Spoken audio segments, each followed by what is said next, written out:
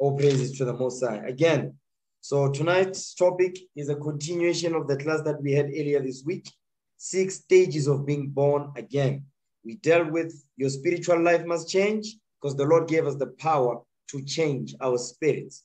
The Lord gave us the power to change the way we eat and the way our health, the way we must take care of ourselves. We must exercise, we must eat healthy, so on and so forth.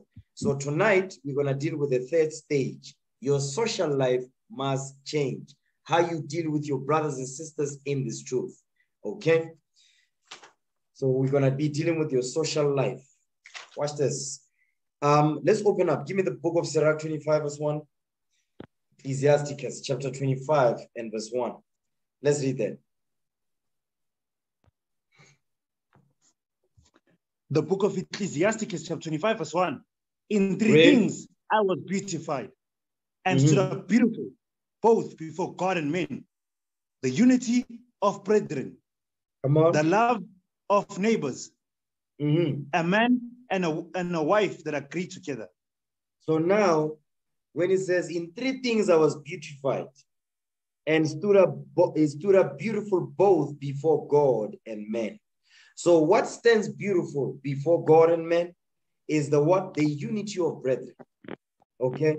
The love of neighbors, a man and a wife that agree together. The part I want to deal with is the unity of brethren and the love of neighbors. Okay? Because when it comes to your social life, you must be able to know how to work well with others. You must know how to deal well with your brothers. Meaning, you must be able to know how to apply the moral and the civil law. Because this is what goes into, it goes into that. You must know how to apply the civil and the moral law. And that's where Israel struggles. You understand? We struggle with the moral and the civil laws, how to deal with your neighbor. Okay, read that again, verse 1. The book of Ecclesiasticus, chapter 25, verse 1. In 3 things I was beautified and stood up beautiful, both before God and men. The unity of brethren, the love of neighbors. It says the unity of brethren. I want to deal with that. It says the unity of brethren. The only way we are going to unite, the only thing that is going to unite us is what? Give me that in Baruch 4, verse 17. There's only one thing that is going to unite the 12 tribes of Israel. Okay, watch this. Baruch 4, verse 17. Let's read that. The book of Baruch, chapter 4, verse 17. No, verse 37. Verse 37. Come on. The book of Baruch, chapter 4, verse 37. Go ahead. Lo, thy sons come, whom thou sentest away. They come gathered together from the east to the west by the word of the Holy One, rejoicing in the glory of God. You see what he's saying? He says, thy sons come, whom thou sentest away, because the Bible is written in a masculine form. This goes into both men and women because we all went into captivity together. Both men and women, sons and daughters. All that, give me that in Deuteronomy 28, verse 37. Deuteronomy 28, verse 37. Okay. The book of Deuteronomy, chapter 28, verse 37. You know what? Thou shalt be... Yeah, read it. Now that I pull it, read it. The book of Deuteronomy, chapter 28, verse 37. Come on. And thou shalt become an astonishment. No. A proverb. Verse 32. Not verse, hold on. Wait, verse 32. Read verse 32 for me. The book, excuse me, sir. The book of Deuteronomy, chapter 28, verse 32. Thy sons and thy daughters shall be given unto another people. Come on. And thine eyes shall look and fail with longing for them all the day long. And they shall be no might in thine hand. You see, this is the prophecy. This is the curses that will come upon us as a nation. You understand? It says, our sons and daughters shall be given unto another nation of people. He says, our eyes shall look and we're going to fail with longing for our sons, our daughters, he says, all the day long. And there shall be no might in our hands. We didn't have might to retrieve our sons and daughters back. Military might, economic might, we didn't have none of that. You understand? So both men and women, sons and daughters, mothers and fathers, we all went into captivity. Get Baruch chapter 4. Okay? Baruch chapter 4 and verse 10. Read that. The book of Baruch, chapter 4, verse 10. Read. For I saw the captivity of my sons and daughters, which the everlasting brought upon them. You see that thing? It says, for I saw the captivity of my sons and daughters. So it's not just the sons that went into captivity, the daughters as well. Okay? With the everlasting brought upon them. The everlasting is the Most High. Now jump down to verse 37 again now. The book of Baruch, chapter 4, verse 37. Go ahead. Lo, thy sons come, whom thou sentest away. Come gathered together from the east to the west by the word of the Holy One, rejoicing in the glory of God. You see what he's saying? He says, thy sons come, whom thou sentest away, because sons and daughters, we all went into captivity. We were colonized. We went through the system of apartheid. We're still going through it this day. You understand? Colonization, apartheid, forced migration, captivity, slavery, being sold, so on and so forth. All the atrocities that have come upon us, it says what? It says they come gathered together from the east to the west, meaning from the eastern hemisphere and also the western hemisphere. That's what this is going into. Get that in Isaiah 43, okay? Give me Isaiah 43 real quick. Isaiah 43. Let's read verse 3. Isaiah chapter 43 and verse 3. You know what? The book of Isaiah chapter 43. Wait. Let's read verse 5. Let's get to the point. Isaiah 43 verse 5. Yes, sir. The book of Isaiah chapter 43 verse 5. Read. Fear not, for I am with thee. I will bring thy seed from the east and gather thee from the west. Read that thing again. The book of Isaiah chapter 43 verses 5. Fear not, for I am with thee. I will bring thy seed from the east and gather thee from the west. You see what he's saying? He says, I'm going to bring your seed from the what? From the east. That's the eastern hemisphere, and gather thee from the west. That's the western hemisphere. You see what the Lord is saying? The Americas, North, Central, and South, now goes into the continent of Africa. That's the eastern hemisphere. You understand? That includes China. That includes East India. That includes Mozambique. You understand? That includes Japan, so on and so forth. Mongolia. You understand? Madagascar. Okay? All those places, that's where the 12 tribes of Israel, we are scattered there as well. You understand? So go back to Baruch 4 now, verse 37 again. The book of Baruch, chapter 4, verse 37. Read. Lo, thy sons come, whom thou sentest away. They come gathered together from the east to the west by the word of the Holy One, rejoicing in the glory of God. So now what we read in Sirach 25 verse 1, when the Lord is saying the unity of brethren, the one thing that's going to unite the black man and the black woman, the Native American Indian man, you understand? The so-called Mexican man, the Puerto Rican man is what? The word of the Most High, the word of the Holy One. The unity of brethren, we are not going to unite outside of God's laws. That's what we need to understand. You understand? And today as a people, we've been conditioned to be individualized. That's why when it comes to unity, we don't want to come together. That's why today, black men and black women don't know how to work well together. Why? Because the word of the Lord is not what uniting them. You understand? That's why there's so much division among us, because we're not moving in the spirit of Christ. Get that in Zechariah, okay? Get that in Zechariah chapter 4. Zechariah 4 and 6, read that. The book of Zechariah, chapter 4, verse 6. Read. Apologies for that. The book of Zechariah, chapter 4, verse 6. Then he answered and spake unto me, saying, this is the word of the holy, this is the word of the Lord unto Zerubbabel, saying, come on. Not by might, nor by power, but by my spirit, saith the Lord of hosts. You see that? But by my spirit, saith the Lord of hosts. Meaning by the spirit of the Lord, that's how we're gonna be able to witness the unity of the brethren. The spirit of the Lord is what's going to unite us, because the spirit of the Lord, that's the spirit of Christ. He is the only one that is gathering the 12 tribes of Israel. So the reason why we are able to unite now in these last days is because of what? The Spirit of Christ is what's gathering us together to be as one. Understand that. Get that in Genesis 49 real quick. Okay? Genesis 49. The Spirit of Christ is the only way, he's the only one that can unite the 12 tribes of Israel together.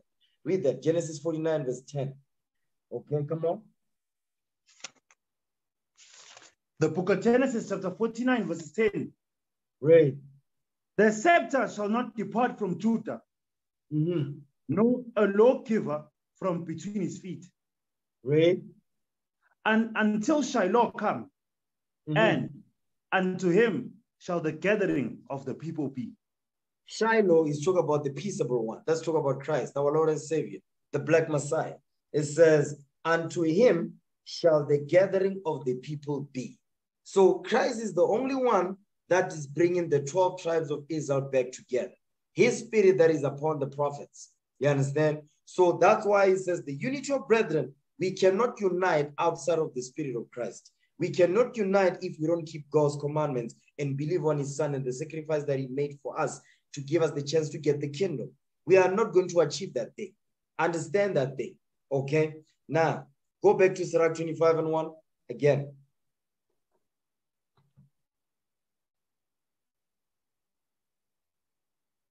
The book of Ecclesiasticus, chapter 25, verses 1. Read. In 3 things I was beautified and stood up beautiful, both before God and men. The unity of brethren. The unity of brethren. So what's going to bring the brothers together, brothers and sisters together as one, is the Spirit of Christ. We must come gather together by the word of the Holy One. Not by politics, not by religion, not by toy-toying, not by the Roman Catholic Church, not by ZCC, not by Bazalwani. No, by the word of the Holy One. That's when you're gonna see the true unity of the brethren, the power of unity of the 12 tribes of Israel. That's what this movement is about. You understand? Ray, come on. The love of neighbors. The love of neighbors. The love of neighbors. That one right there, the love of neighbors. Now watch this. Let's see who's the neighbors. Give me that in Leviticus 19. The love of neighbors. We dealt with the unity of the brethren. Then it says the love of neighbors. Okay, watch this. Leviticus 19. You know this one. Leviticus 19, verse 17. We're going to read down. Come on. The book of Leviticus, chapter 19, verses 17. Read. Thou shalt not hate thy brother in thine heart. Thou shalt not hate your brother in your heart. That's a commandment. Come on.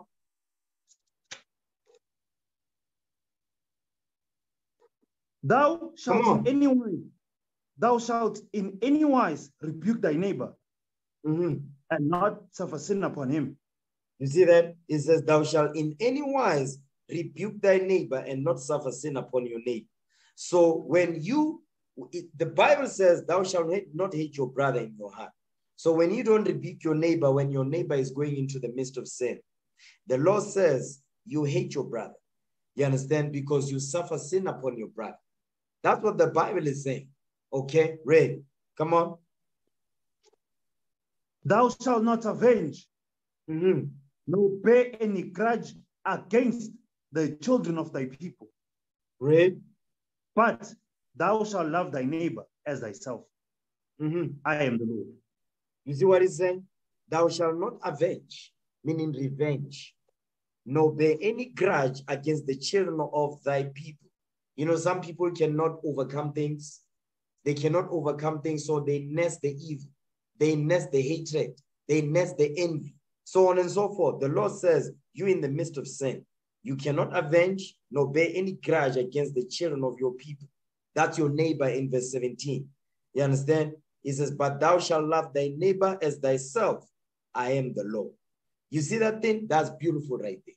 So what is the Lord teaching us here in Sirach? The love of neighbor comes from what?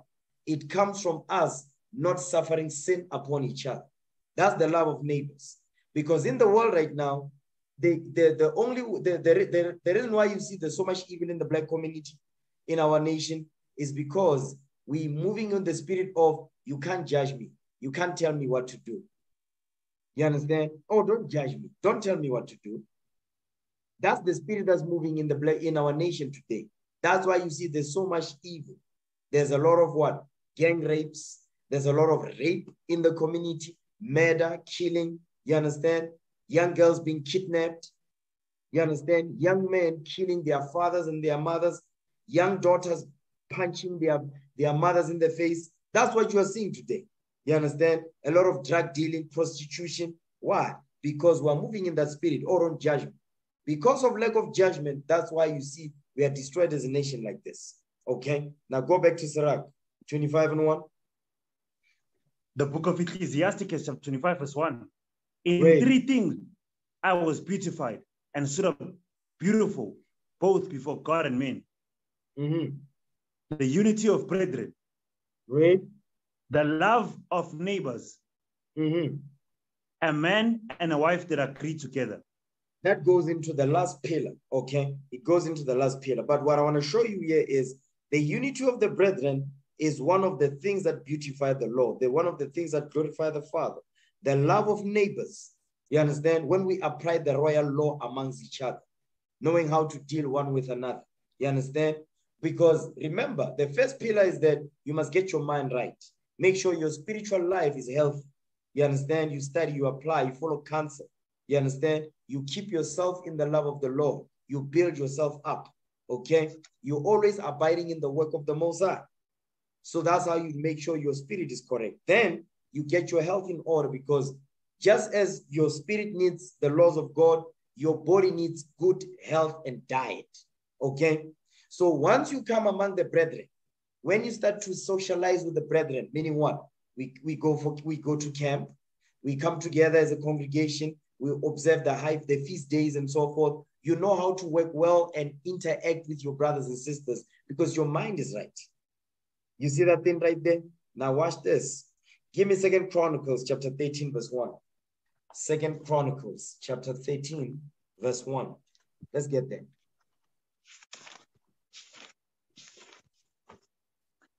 Second book of Chronicles, chapter 13, verse 1.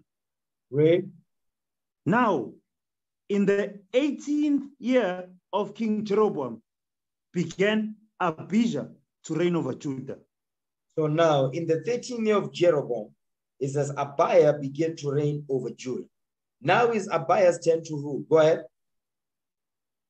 He reigned 3 years in Jerusalem. His mother's name also was Micaiah, the daughter of Uriel of Gibeah. Read. And there was war between Abiah and Jeroboam. So there was war between Abiah and Jeroboam. Remember, Jeroboam was ruling over what? Northern kingdom. And Abiah was over Judah, southern kingdom. So there was a war between us. So that means we did not apply the royal law. We didn't get along. Okay, go ahead. And Abiah set the battle in array with an army of valiant men of war. Great. Even 400,000 chosen men. Come on. Jeroboam also set the battle in array against him with 800,000 chosen men, being mighty men of valor. So now what you are seeing here, remember, this is after the split. Okay? This is after the split. Solomon is dead and gone at this point. You understand? So now we're going to war one with another. Okay? Northern kingdom with 800,000 and chosen men, mighty men of valor. And then you've got southern kingdom of 400,000. Because northern kingdom always outnumbers us. Okay, go ahead. And Abiah stood up upon Mount Zemaraim, which is in Mount Ephraim, and said, "Hear me, thou Jeroboam, and all Israel." So now Abiah, what is Abiah doing? Abiah wants to make sure that there's peace. Say, listen, hear me. So he's talking to who? He's talking to Ephraim. Okay, go ahead. Ought ye not to know that the Lord God of Israel gave the kingdom over Israel to David forever, even to him and his sons by a covenant of salt? You see that thing? It says, don't you know that the Lord God of Israel gave the kingdom over Israel to David forever? Meaning what? Southern kingdom will always be the one that will be taking the lead. That's what he's saying right there. You understand? Even to him and to his sons by a covenant of salt. Because remember, salt is a what? Salt is a preservative. You understand? So he's saying, listen, we must have the covenant of salt. That's what he's reminding him of, the covenant, going back all the way back to our forefather Abraham. Now watch this. Give me Mark 9, because Christ spoke about this thing. Mark chapter 9, verse 49. Read that. Mark 9, verse 49. The book of Mark, chapter 9, verses 49. Read. For everyone shall be salted with fire, and every sacrifice shall be salted with salt. You see what he's saying? Everyone shall be salted with fire, and every sacrifice shall be salted with salt. The fire goes into God's laws. You understand? The salt is the savor. It's a preservative. It's what brings us together. The laws of God. Okay, come on. Salt is good. But if the salt have lost its saltness, wherewith will you season it? Read. Have salt in yourselves, and have peace one with another. You see what he's saying? He says, have salt in yourselves and have peace one with another. So the only way we're going to have peace one with another is through the covenant of salt, because salt is a preservative. What is the salt? The laws of God. The God's commandments is how we're going to have peace one with another. That's when we're going to have the unity of brethren. You're going to be able to know how to deal with your brothers and sisters when we come together. Because during the time of Chronicles, you can see they didn't know how to deal with one another. That's why Abaya was like, listen up. We need to stop this foolishness. You understand? Because we have the covenant of salt that was given to us. So now Christ reminded us of the same thing that we just read in Chronicles, which today is one of the biggest problems in Israel. That's why even in Israel, they still not what? Brothers and sisters, I'm not talking about different camps coming together. I'm not talking about that. I'm talking about within the camp itself, you find that there's divisions within a specific camp. So the Lord says, no, we mustn't move like that. In each camp, whatever the organizational name that you've got, there must be unity within that camp. That's what the Lord is saying right there. Okay? Now watch this. Give me the book of Ecclesiastes, chapter 4. Okay? Give me Ecclesiastes 4, verse 7. Because a lot of the times is that you notice that if your spirit is not right, you're not going to be able to deal with the brothers and sisters in the congregation when we come together as a congregation. You won't be able to deal with your brother. You won't be able to deal with your sister according to the scripture. You understand? You ever seen when we come together, there's always this one brother, he's always with the sisters. What the hell is this? Why? Because you can't deal with the weak. You can't be with the men when we're discussing world domination. You understand? You're always in the sisters' faces. No, something wrong. Okay? Now watch this. Ecclesiastes 4, verse 7. Read what you got. The book of Ecclesiastes, chapter 4, verse 7. Go ahead. Then I returned, and I saw vanity under the sun. Come on. There is one alone, and there is not a second. Read. Yea, he had neither child nor brother, yet is there no end of all his labor. Neither is his eye satisfied with riches. Come on. Neither saith he, for whom do I labor, and bereave my soul of good? There is also vanity. This is also vanity. Yea, it is a sore travail. So now King Solomon is speaking here. You understand? The reason why I'm bringing this up is because when your spirit is not right, your health is not in order, because the food you eat, the lack of exercise, unhealthy eating habits, and so forth, guess what? Your spirit is not going to be right. Your spirit is not right. That's why you don't eat correctly to take care of yourself. You understand? So when you come among the brethren, you don't know how to relate. You don't understand the unity. Unity, it aggravates you.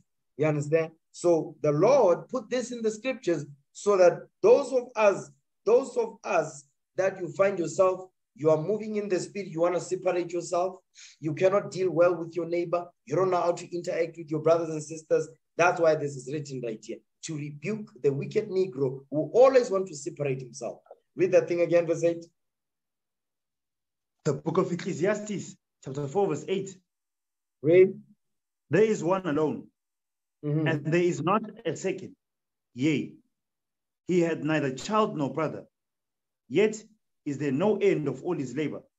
Stop right Neither. there. You see what it says? It says there's one alone and there is not a second.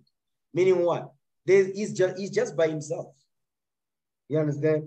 There's nobody else that can help him or do what? He doesn't have anybody to what? To check him. He does not have anybody to interact with according to the scriptures. You understand? So we can build together, work well together.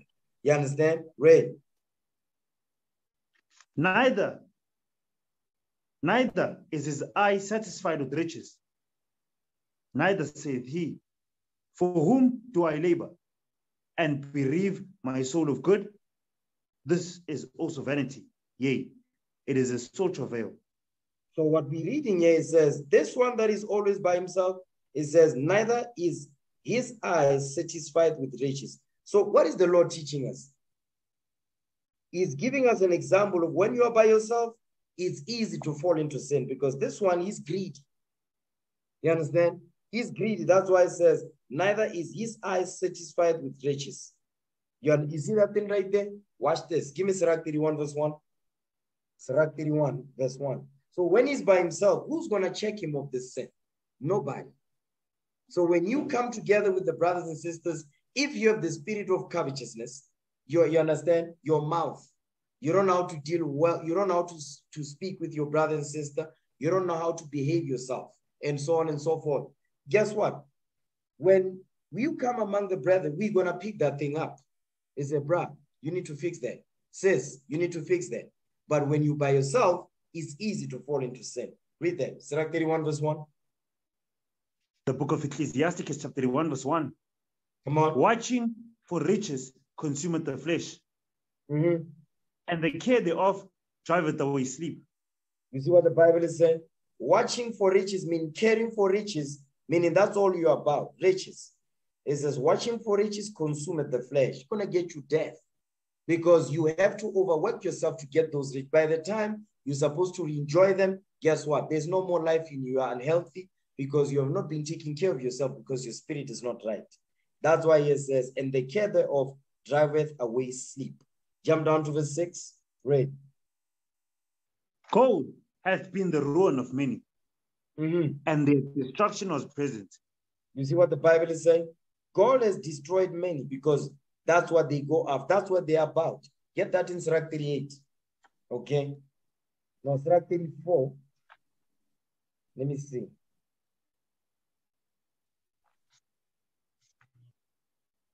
Yep, Sirach 38 and verse 34. Read that. Sirach 38 verse 34. Watch this thing right here. Come on. The book of Ecclesiastes, chapter 38, verse 34. Come on. But they will maintain the state of the world, and all their desire is in the work of their craft. You see that? He says, but they will maintain the state of the world, meaning their entire existence, the motive of their existence is to maintain the state of the world that's ruling right now. It says, and all their desire is in the work of their craft. They trust in themselves and the riches that they quote unquote got. They trust in that. You understand? That's why they will make sure that the Babylon the Great is up and running. They make sure of that. You understand? Because that's where their focus is on. Their focus is not on the nation of Israel. Okay, it's about to enrich themselves. So go back to Sirach 31 verse 6 again.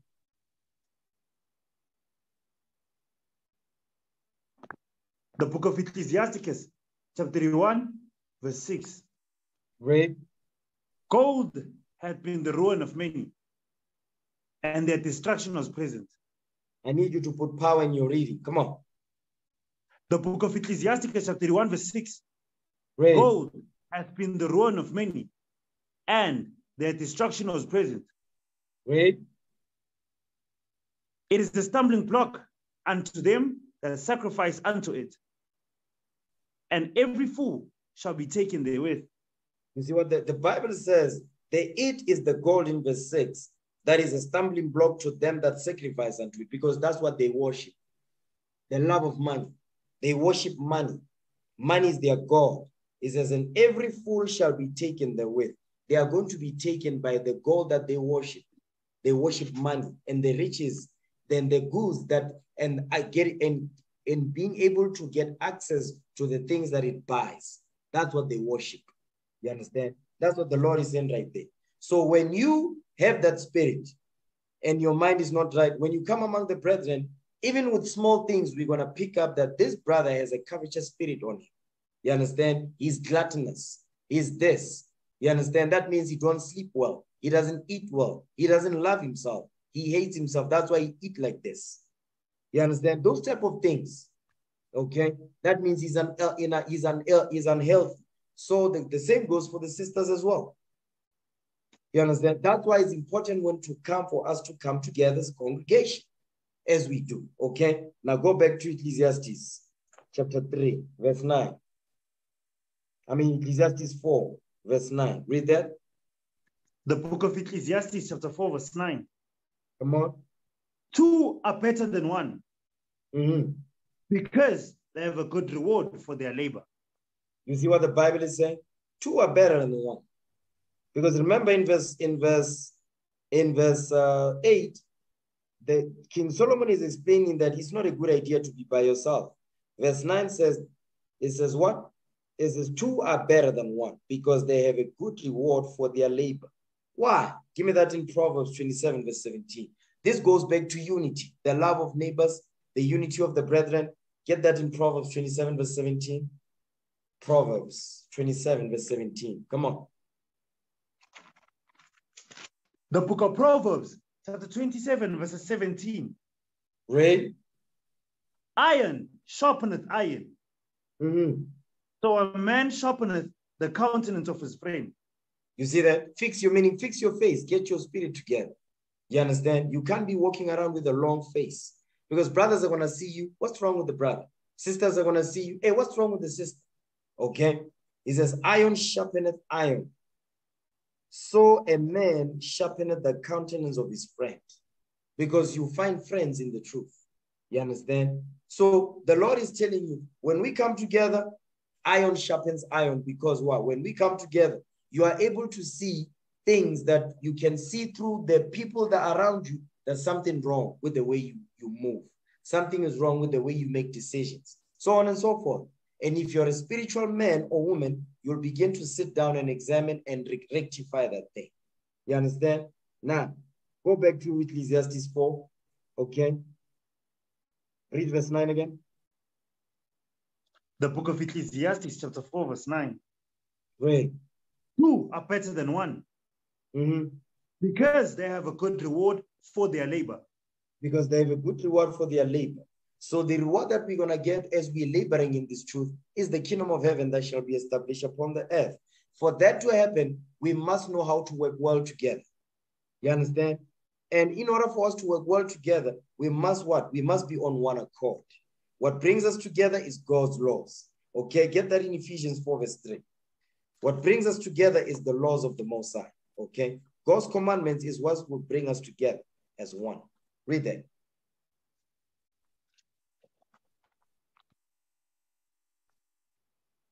Come on, Ephesians 4, verse 3. Read. The book of Ephesians, chapter 4, verses 3. Come on. Endeavoring to keep the unity of the Spirit in the bond of peace. Now that's beautiful right there. To endeavor means to what? You must make an extra effort to keep the unity of the Spirit in the bond of peace. Because we was given the covenant of salt. You understand? Have peace one with another. So we must endeavor to keep the unity. That word right there is foreign to our people this day. Even in Israel, it's still a foreign concept. Unity. There's pieces, unity of the Spirit in the bond of peace. You understand? We must have peace one with another. Why? Because we apply God's laws, the royal law, the moral, and the civil laws, because that's where Israel stumbles. Okay, give me Acts 2 verse 1. Acts chapter 2 verse 1.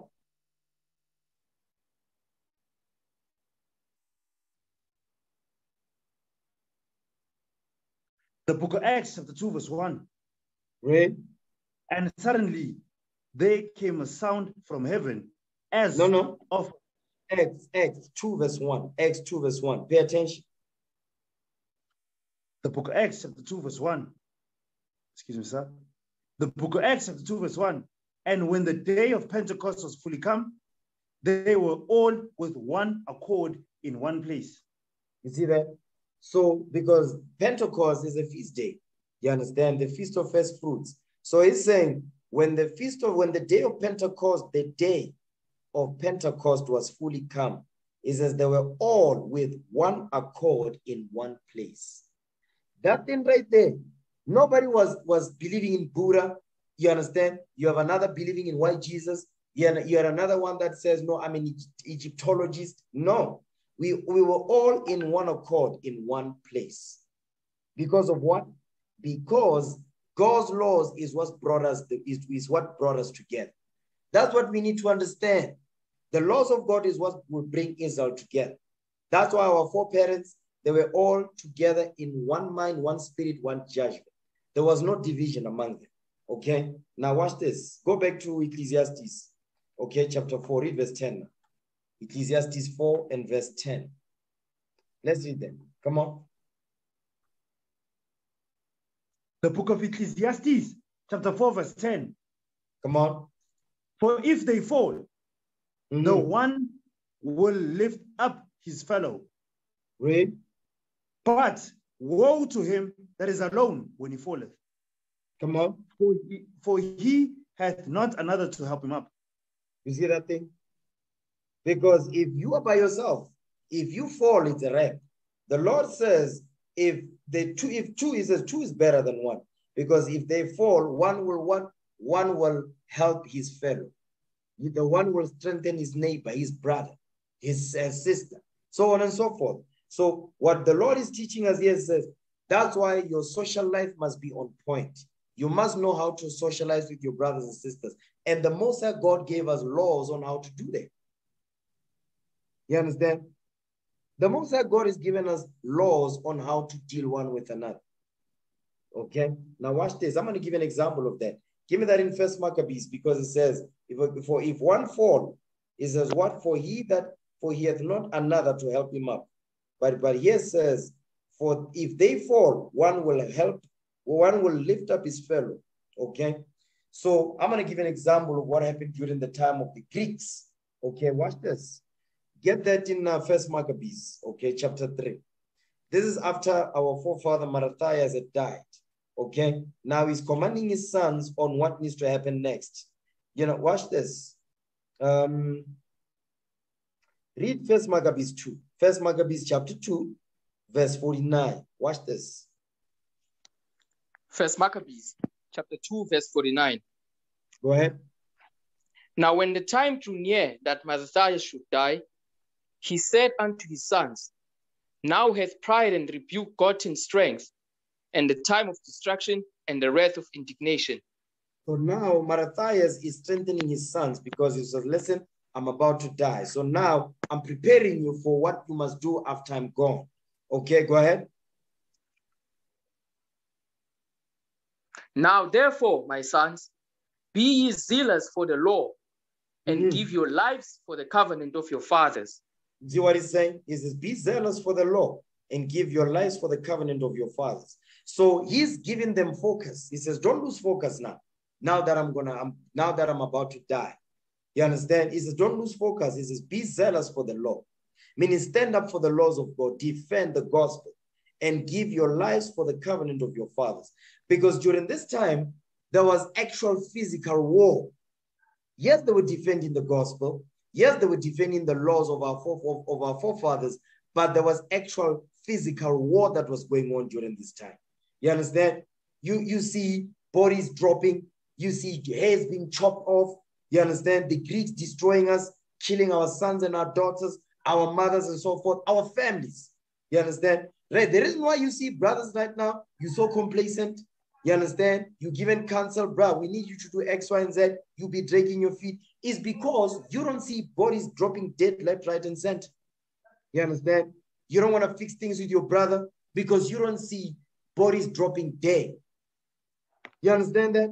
That's why when you're supposed to fix things with your brother, you just be dragging your feet. You don't understand that we are at war. Wake the hell up, black man. Understand that. Sisters as well. Okay? Read that thing again. Verse 50. First Maccabees, chapter 2, verse 50. Read. Now therefore, my sons, be ye zealous for the law, and give your lives for the covenant of your fathers. You see what he's saying? Give your lives for the covenant of your fathers, because that's exactly what they did. During this time, there was actual physical war that was going on. Watch this. Give me the book of Isaiah chapter 9. Okay? Isaiah chapter 9. Read Isaiah 9 and verse 5. This is the type of war that was going on during the time of the Maccabees. Okay? Read that.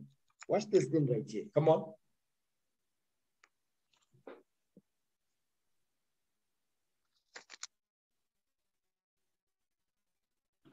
Read. Isaiah 9 verse 5. Read. Come on.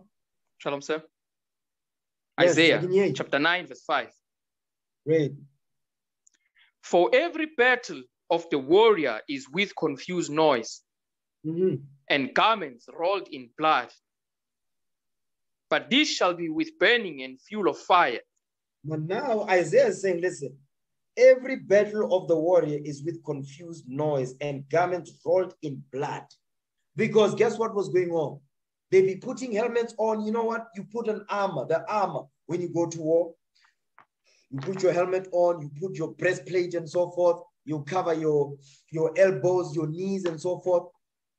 And you get a sword. Guess what? You go into war. Hand-to-hand combat. You understand? And with swords.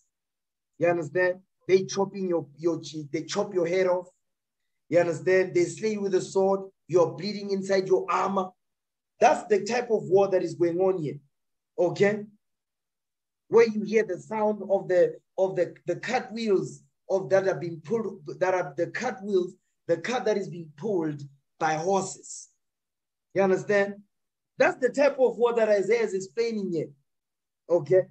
So, but he's separating the type of war that happened back then and the type of war that is going to happen in these last days. It says, shall be with burning and fuel of fire.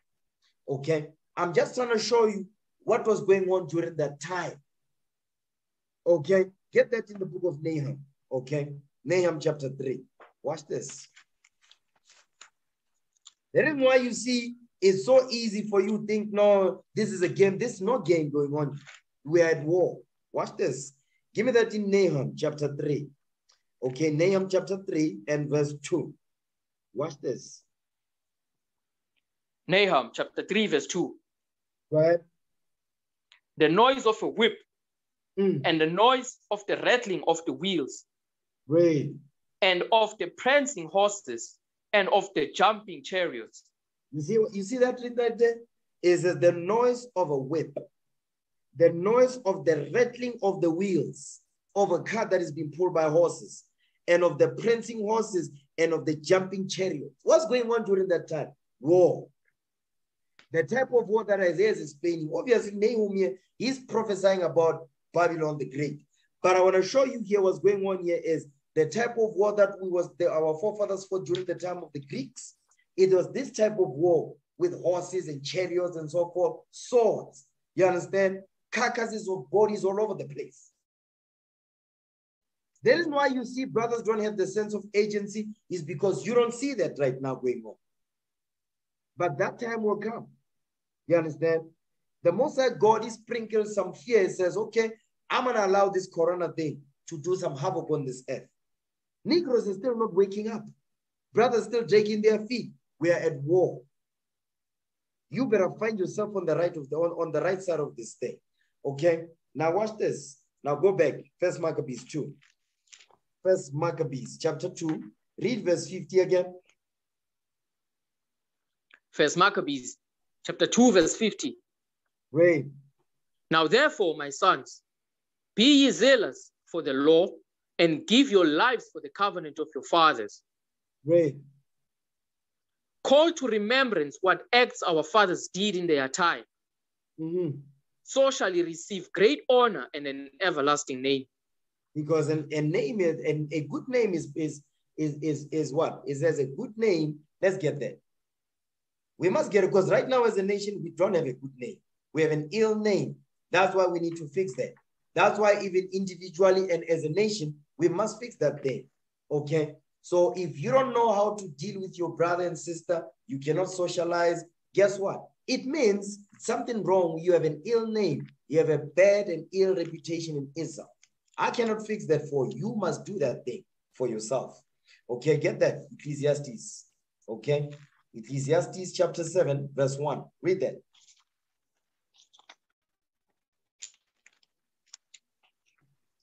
Ecclesiastes chapter 7, verse 1. Read. A good name is better than precious ointment, and the day of death than the day of one's birth. You see that? A good name is better than precious ointment. You must have a good name. So when we fight the battle of Israel with cheerfulness, we come together as a nation, the unity of the brethren, the love of neighbors, guess what? We are beautifying the Most High God. Guess what? The Lord will give us a good name. Because the Lord gave us a good name. We messed that name up. Now it's time to return back to the Father and humble ourselves so the Lord have mercy upon us. Okay? Now, watch this. At this point in Maccabees, Matthias is about to die. So he's instructing his sons of what they need to do, meaning continue the mission, right? Watch this. Now jump down to verse 68. First Maccabees 2, verse 68. Read that. First Maccabees chapter 2, verse 68. You know what? Recompense fully the heathen. Hold on. Wait. Watch this. Watch this. Read verse 65. I want to show you something. Okay? First Maccabees chapter 2, verse 65. Read. And behold, I know that your brother Simon is a man of counsel. Give ear unto him always. He shall be a father unto you. So now, forefather Simon was a man of counsel. He was a wise man. So it says, so Matthias, because he knows his sons. So now he's giving them charge of who's going to be responsible for what. You understand? So Simon is a man of counsel. He shall be a father unto you. Next verse. Go ahead. As for Judas Maccabees, he has been mighty and strong, even from his youth up. Let him be your captain and fight the battle of the people. So now you see what's going on here? What's happening here is that when Matthias said to Simon, okay, you are the counsel, you the one that you the brains. You understand? Verse 66 says, Judah Maccabee, it says, he be mighty and strong even from his youth up. Let him be your captain. Now watch this. Nobody, Judah Maccabee didn't say, I want to be the counselor. I want to be the father. So, neither did Simon say, I want to be the captain. There was no envy or emulation among them. Why? Because they were moving in the right spirit. There was war. There was no time for bickering and BS. There was no time for complaining. There was no time for none of that stuff.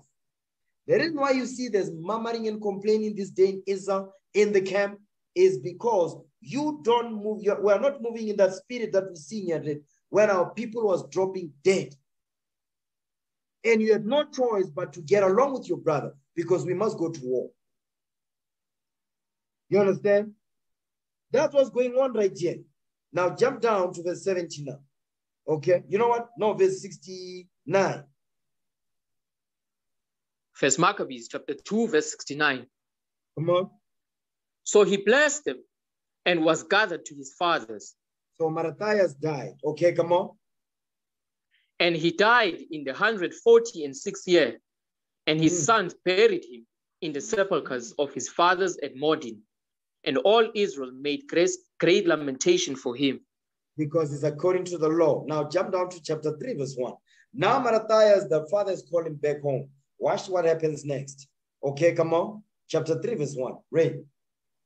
First Maccabees chapter 3, verse 1. Then his son Judas, called Maccabees, rose up in his stead.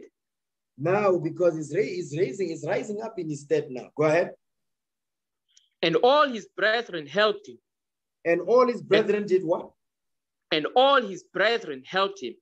And all his brethren helped him. All his brethren helped him. Remember, don't forget the thought now. Go back to Ecclesiastes, okay? Go back to Ecclesiastes chapter 4, verse 10 again. So we understand this thing, okay? Read. Ecclesiastes chapter 4, verse 10. Read. For if they fall, the one will lift up his fellow. You see that? For if they fall, for one will lift up his fellow. Remember, Matthias died. He gave his sons charge to say, continue the mission. Guess what? When he died, these sons, they continued the mission. That's why it says, read that part again, verse 10. Ecclesiastes chapter 4, verse 10. For if they fall, the one will lift up his fellow. You see that? For if they fall, the one will lift up his fellow. That's what we see here in the book of the Maccabees. Go back to 1 Maccabees 3, verse 2 again. Okay, come on. 1 Maccabees chapter 3, verse 2. And all his brethren helped him, and so did all they that held with his father. And they fought with carefulness the battle of Israel. You see what happened? It says all his brethren helped him. Not only that, and so did all they that held with his father. Meaning those that went to war with his father, Matthias, they also helped. So there was unity because guess what? Our nation was on the line. You understand? It was a matter of life and death. So it is today. Some of you don't see that yet, but that's the times we're living in. And in today's time is more dangerous than it was back then because now, guess what? It's not in your face. It's a spiritual war. You understand? Look at these viruses that are being launched. You can't see it. You can't smell it. You don't know where it's coming from. You understand? That's why they were able to come together because there was war on every side. They had to come together in order for them to defend the 12 tribes of Israel. Unity. There's power in that thing. Read. 1 Maccabees chapter 3, verse 3. Come on. So he gave his people great honor and put on a breastplate as a giant. Read. And get his warlike harness about him, and he made battles protecting the host with his sword. You see that? He made the host protecting, it says what? Protecting, he made battles again with the Greeks, against the Greeks, protecting the host with his sword. Remember, the nation of Israel, we are God's army, okay? So they fought with cheerfulness, but the reason why they were able to overcome, the Lord was with them, number one. Two, there was unity among them. You understand? There was no time for shaking and jiving. There was no time for that. So right now, we are almost at the end of this day. There's no time to sleep. You better get your mind right. Understand? You can't be sleeping up in here. We are at war. You understand? We are at war. Look at what's happening in the earth. There's a lot that's going on in the earth, so don't sleep. Now watch this. Go back to where he was at now. Ecclesiastes 4 now. Again. Ecclesiastes 4 verse 11. Read.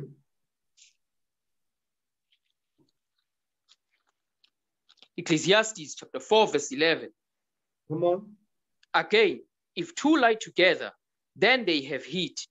But how can one be warm alone? You see that? If two lie together, then they have heat. So basically, he's giving you another example in case you didn't understand everything that we've been reading. Now he's saying, listen, if, again, another example, if two lie together, then they have heat. But how can one be warm alone? You see that thing? So the Lord keeps giving us these different examples. Why? Because we must what? We must be there for one for another. You must be your brother's keeper. You must be your sister's keeper. That's the law. You understand? Read.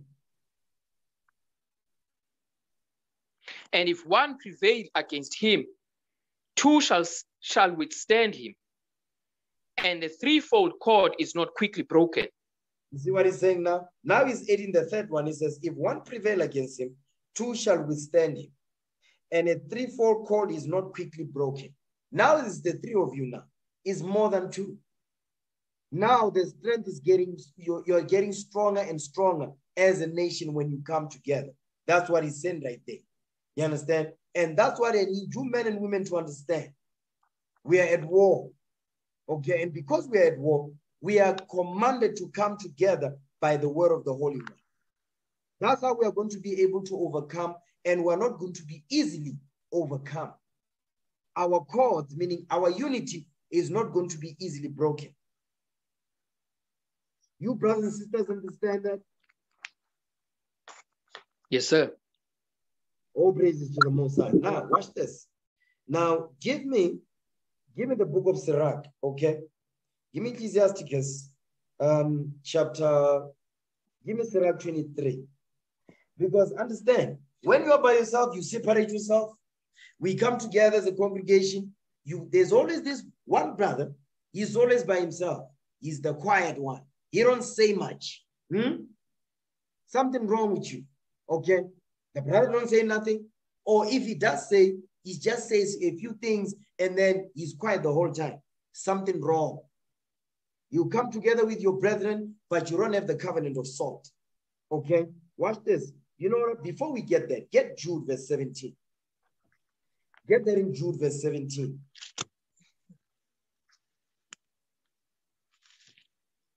Because the Apostle Jude, he explained this thing right here. Watch this. Come on. Jude verse 17. Right. But beloved, remember ye the words which were spoken before of the apostles of our Lord Jesus Christ.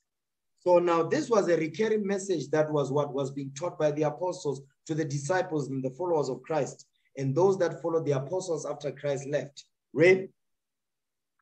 How that they told you there should be mockers in the last time, who should walk after their own ungodly lusts. You see what the problem is? Lust. And they're letting you know that they are willful, they are self-willed, because it says, who should walk after their own ungodly lusts. In the last time is making reference to the last days, okay? They're going to walk after their own ungodly lusts, plural. So meaning there's multiple lusts that they are in the midst of. Go ahead. These be they who separate themselves, sensual, having not the Spirit. You see that? So those that will walk after their own ungodly lusts, they are mockers. They mock what the Bible says. They mock the men and women that apply what is written in this book. They laugh at us. You understand? They make fun of us. They speak evil of us. Even within, you always have that Negro who does not like to fall in line. You understand? He doesn't see, he does not understand the fact that we must dress in a certain way. You don't understand that you must carry yourself in a certain way. Comb your hair. You understand? Iron your clothes. Brush your shoes. You understand? All of that. Grease your hair. You don't get that. You understand? Because as a nation, we have been conditioned to what? To destroy from within. Understand? So read verse 19 again. Come on. The book of Jude, verse 19. These be they who separate themselves, sensual, having not the Spirit. You see that? He said they separate themselves and they are sensual, having not the Spirit. The reason why they don't have the Spirit is because they walk after their own ungodly lusts. So they are more interested in fulfilling the lust of their flesh rather than what? Rather than walk in the Spirit. That's their goal. That's their objective. You understand? So that's why they're not going to be able to do what? To help build the nation. They're not going to endeavor to keep the unity of the Spirit in the bond of peace. They're always going to be causing confusion all the time. And when they get checked, here's what happens. Give me that in Sirach 23 verse 1. Ecclesiasticus chapter 23 verse 1. Because when we come together, we have feasts. You understand?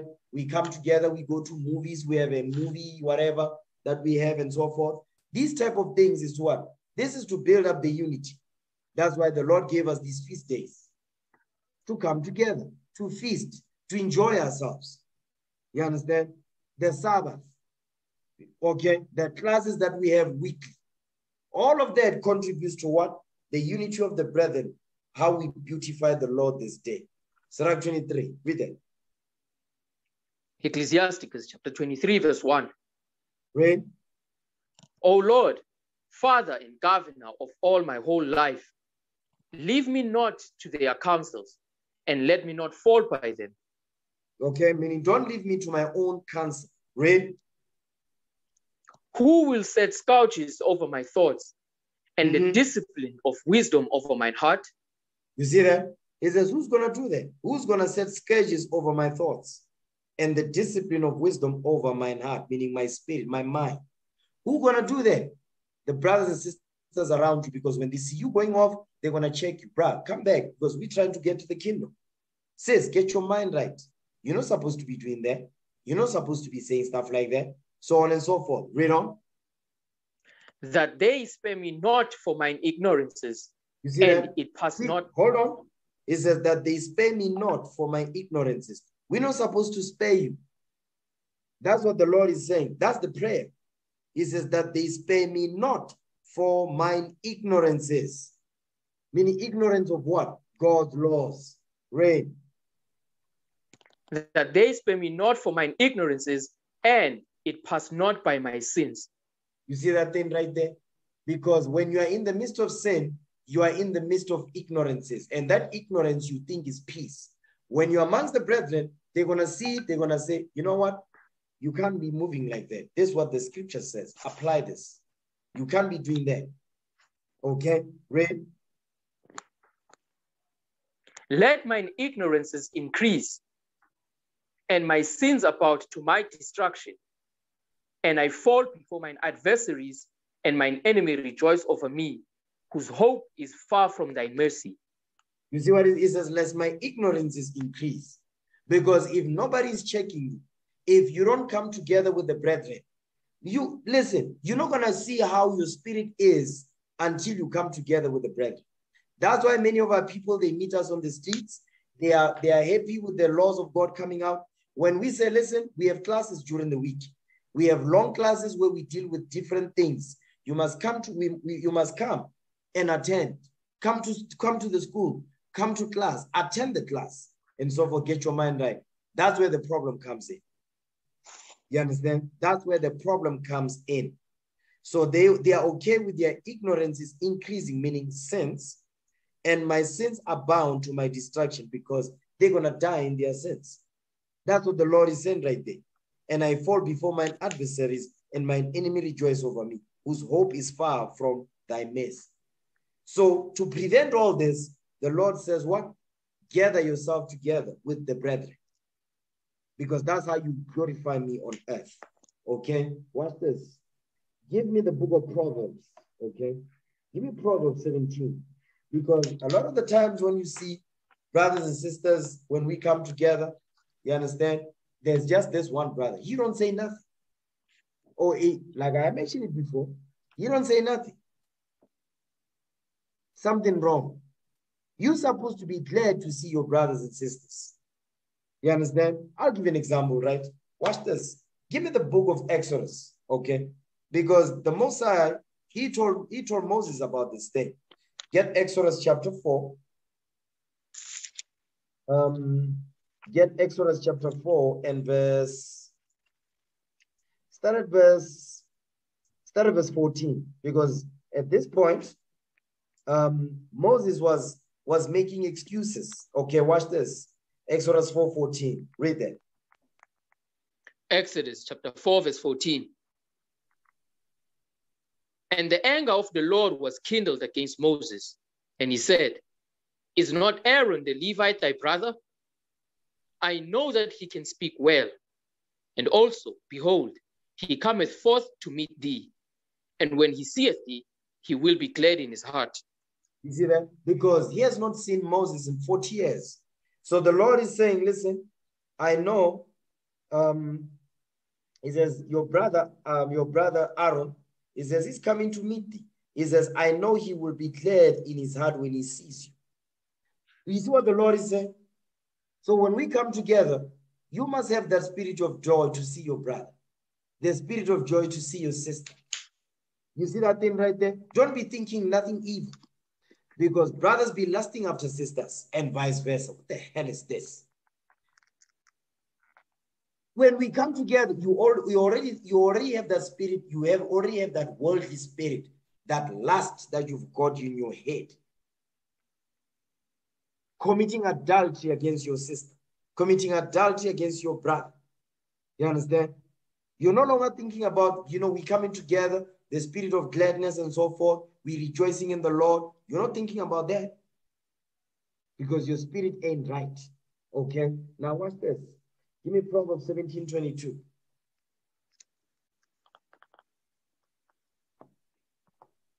Proverbs chapter 17, verse 22. Pray. A merry heart doeth good like a medicine, but a broken spirit drieth the bones. You see that? A merry heart doeth good like a medicine. Joy, the spirit of joy. You must have that thing. Okay? You must have the spirit of joy because that's a commandment to have the spirit of joy.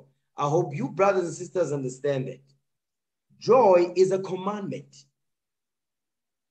You see that thing? Watch this. Give me the book of Psalms. Give me the book of Psalms. Here's what the Lord said this thing.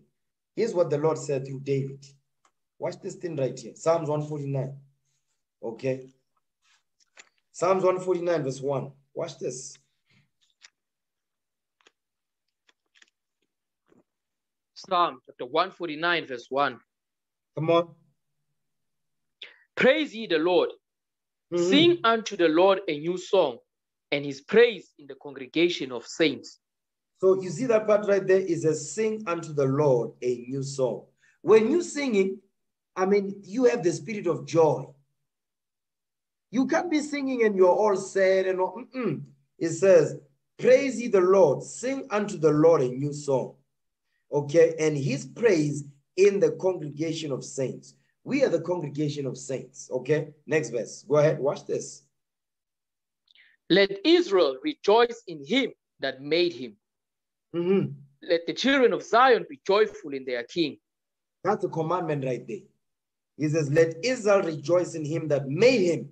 Let the children of Zion be joyful in their king. The reason why you see like December, you understand, our people are all jolly and all that. They don't rejoice in the Lord that made them. They are not joyful. They're not joyful in their king. No, they celebrate their oppressor. They celebrate their oppression. That's what you need to understand. Okay, read on. Let them praise his name in the dance. Let them sing praises unto him with the timbrel and harp. You see that thing right there? Let them praise his name in the dance. You can't be dancing yet you are sad. You got a long face. How does that work? You understand? Because joy is a gift. Understand that. The spirit of joy is a gift. You ever notice brothers that come into the truth, they always, they have a long face. You ask a brother, hey, what's going on? Are you all right? Yes, say I'm fine. But I can see you're not fine. But I'm not going to ask you again because you want to be the center of attention. My point is this. In the world, listen, if you see the brother in the world, when they were in the world, you don't even know if they are right. While they are still in Israel, the way when they are not among us, you don't know how they behave. But listen, you even see their jaw. You know that teeth that is there at the bottom? You will see that in the world. In Israel, they just be walking around like a ragamuffin. Okay? They don't laugh. They don't do nothing. Read on. Verse 5. Come on. Psalm chapter 149, verse 5. Come on. Let the saints be joyful in glory. Let them sing aloud upon their beds. You see that? This right here is a commandment. We must have joy. We must have the spirit of joy and gladness when it comes to serving the Most High. You can't be coming, you come to class, but you're miserable. You go to camp, you're miserable. What is wrong with you? Why? Because you're not praying to the Lord. You're not crying to the Lord to give you the spirit of joy. You understand? To keep going. Understand that thing. That's why when we come together, when we be joking around, you understand, having a good laugh and so forth, here's that Negro right there, just sitting there in the corner. You don't laugh, you don't say nothing. Watch this. Give me the book of Proverbs 15, verse 13. Read that for me. Proverbs 15, verse 13. Okay? Proverbs chapter 15, verse 13. Read. A merry heart maketh a cheerful countenance, but by sorrow of the heart the spirit is broken. You see that? A merry heart maketh a cheerful countenance. Because the way your face looks, we can tell there's something wrong. Watch this. Get that in the Ecclesiasticus, okay? Get that in Sirach. Get Sirach chapter 13, verse 25. Read that. Ecclesiasticus chapter 13, verse 25. Read. The heart of a man changes his countenance, whether it be for good or evil. You see that? And hold on. The heart of a man changes his countenance. Meaning your mind will what? Your face will tell us what your state of mind is like. Whether it be good or whether it be evil. Whether you're thinking good things or whether you're thinking evil stuff. Your face will tell us. Okay, read. And a merry heart maketh a cheerful countenance. You see that? A merry heart maketh a cheerful countenance. We're not supposed to be seeing the brother. It's like the brother is always smelling poop all the time.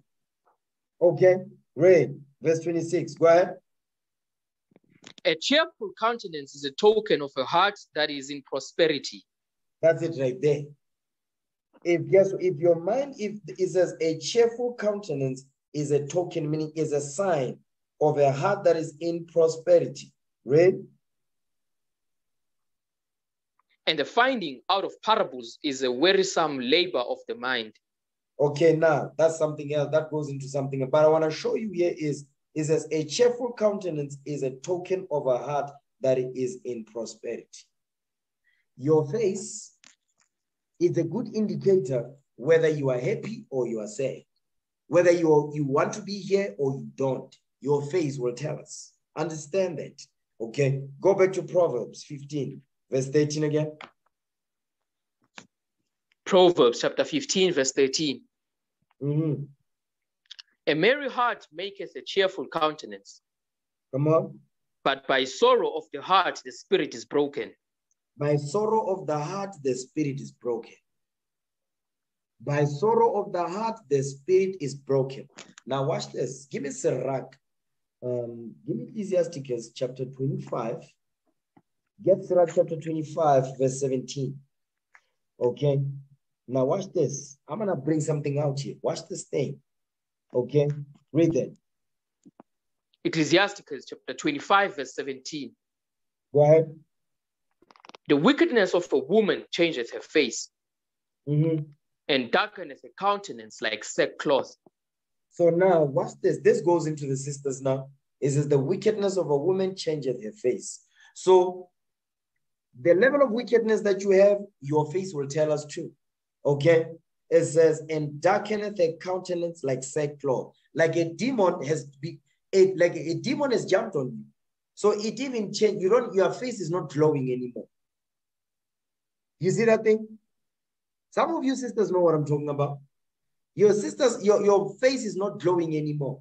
Your smile is very difficult to come out. You understand? And I'm not talking about just one, I'm talking about all the sisters now. Understand? Because I've seen that. I see it when we go out.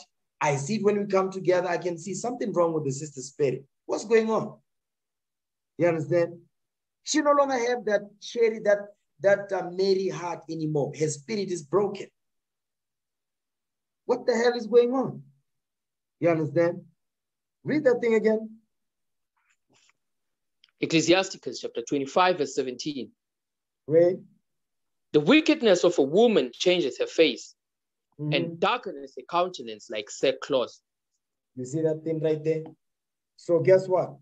We need to understand. Sisters, you need to examine yourself as well. And brothers, you need to examine yourselves. Understand that. So when we could go, remember, the first pillar is you must get your spirit right, then your health, then your social life. You're going to see if your mind is right. You're going to see if your health is right when you come together with your brothers and sisters. That's when you're going to pick things up. That brother is not applying himself. That sister is not applying himself. You understand? She's not applying herself. You see, that sister right there, she's applying herself. We can see there's changes going on.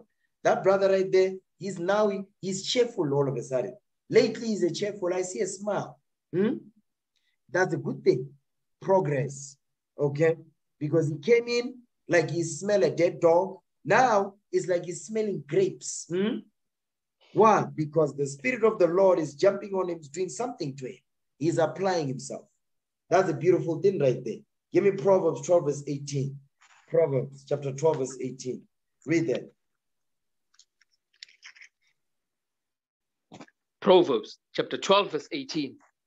Read. There is that speaketh like the piercings of a sword, but the tongue of the wise is health. You see that? But the tongue of the wise is health. It says, there is that speaketh like the piercing of a sword. You know what that goes into? That goes into like small things, like something small here. You just jump up like a popcorn. Because when you do, the things that are going to come out of your mouth is not going to be things that are going to be building the brothers or sisters. It says, but the tongue of the wise is health. The tongue of the wise will build up a brother or a sister.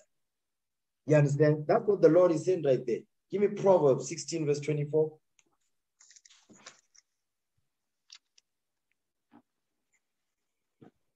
Proverbs chapter 16, verse 24. Read. Pleasant words are as an honeycomb, sweet to the soul, and health to the bones. You see that? Pleasant words are as a honeycomb, sweet to the soul, and health to the bones. Now, I want to deal with that action. Watch this. Give me the book of Deuteronomy, okay? You know what? Hold that. Give me Proverbs 15, verse 1. Let me read Proverbs 15, verse 1. Then I'm gonna go to Deuteronomy. Give me Proverbs 15, verse 1. Watch this. Proverbs chapter 15, verse 1. A soft answer turneth away wrath, but grievous words stir up anger. You see that? It says a soft answer turneth away wrath, but grievous words stir up anger. So what is the Lord teaching us here? Keep reading. Read verse 2. Watch this. The tongue of the wise useth knowledge aright, but the mouth of fools poureth out foolishness. Now, you see, this goes into an etiquette, your tongue, your speech. You see that thing right there? So that goes for the married brothers and sisters and for the unmarried ones. Now, we see that part right there says, a soft answer turneth away wrath, but grievous words stir up anger. The tongue of the wise useth knowledge correct, meaning they're not going to abuse the scriptures or abuse their brothers and sisters hiding behind the scripts. That's what he's saying right there. But the mouth of fools will pour out foolishness. Now read verse 4. Watch this. Proverbs chapter 15, verse 4. A wholesome tongue is a tree of life, but perverseness therein is a breach in the spirit. You see, it's a breach. It creates a what? It makes a grievous blow. There is a huge breach in the spirit, meaning what? There's a spiritual hang-up in there, okay? It says, a wholesome tongue is a tree of life, but perverseness therein is a breach in the spirit. Then the spirit gets broken because there's no wholesome words coming out of this sister. There's no wholesome words coming out of this brother. And I'm going to deal, that's the final pill. I'm not going to deal with that tonight. But what I want to show you is that those of you brothers that are not married yet, you need to start dealing with your tongue, okay? You need to start dealing with your tongue, your speech, while you're still by yourself. How you deal with your brothers, how you deal with your sisters, their children, and so forth. Okay? Because the day you get married, guess what's going to happen? If you don't know how to deal with it, you are verbally abusive to your wife. You understand? You're going to break the sister spirit. I'm going to tell you right now. You'll break that sister spirit. Okay? Now I'm dealing with you married brothers. Watch this. Give me the book of Deuteronomy. Okay? Deuteronomy chapter 22. And guess what? Those of you unmarried as well, you benefit from this. Okay? Deuteronomy chapter 22. Read verse 14 for me. Deuteronomy chapter 22, verse 14. Start at verse 13. Start at verse 13. Watch this. Deuteronomy chapter 22, verse 13. Go ahead. If any man take a wife and go in unto her and hate her. Now it says you take your wife, you go in unto her, you deal with your wife according to Hebrews 13, verse 4. It says, and hate her. Meaning what? Now you have hatred, like you have hatred towards your wife. He's going to explain the hatred. Watch this, because you might say, I don't hate my wife. Watch the next verse. Go ahead. And give occasions of speech against her, and right bring there. up an evil name. And give occasion of speech against him. What is this explaining? Verbal abuse. That's what this is explaining right here. The Lord is explaining verbal abuse. You take a wife, you begin to hate her. How? You abuse the sister verbally. So what are you doing? All this, go back to Proverbs 17, verse 22. Proverbs 17, verse 22. Okay, read that. Proverbs chapter 17, verse 22. Go ahead. A merry heart doeth good like a medicine, but a broken spirit drieth the bones. You see that? But a broken spirit drieth the bones. A broken spirit will dry the bones, meaning what? The sister spirit is going to be shut down, going to be destroyed and broken. Go back to Proverbs 15 now, verse 4 again. Proverbs chapter 15, verse 4. Come on. A wholesome tongue is a tree of life. You see that? A wholesome tongue is a tree of life. Let's get that. Get that in Sirach 19:19. Let's see what the tree of life is. A wholesome tongue is a tree of life. Okay. Ecclesiasticus chapter 19, verse 19. Come on. The knowledge of the commandments of the Lord is the doctrine of life. You see that? The knowledge of the commandments of God. That's the doctrine of life. Read. And they that do things that please him shall receive the fruit of the tree of immortality. You see that thing? So the knowledge of the commandments of the Lord, that's the doctrine of life. Okay. So that's why it says the wholesome tongue is a tree of life. The commandments of the, because in your tongue is the what? The laws of God. That's why it says your wholesome tongue is a tree of life, because you speak God's laws. Read on. Go back. The fear go of back the to Lord. Proverbs 15, verse 4 again. Go back to Proverbs. Yes, sir. Proverbs chapter 15, verse 4. A wholesome tongue is the tree of life, but perverseness therein is a breach in the spirit. You see that thing? Perverseness of the what? Because perverseness of the tongue, meaning your tongue is full of demons. So when you open it, it says what? It breaches the spirit, creates a breach in the spirit. So you break the sister spirit down. You understand? So what is that called? Self-hatred. You verbal abuse your wife. You understand? You hate yourself. That's what the Lord is saying right there. That goes for you brothers that are married and for you brothers that are not married. Okay? Because this is important right here.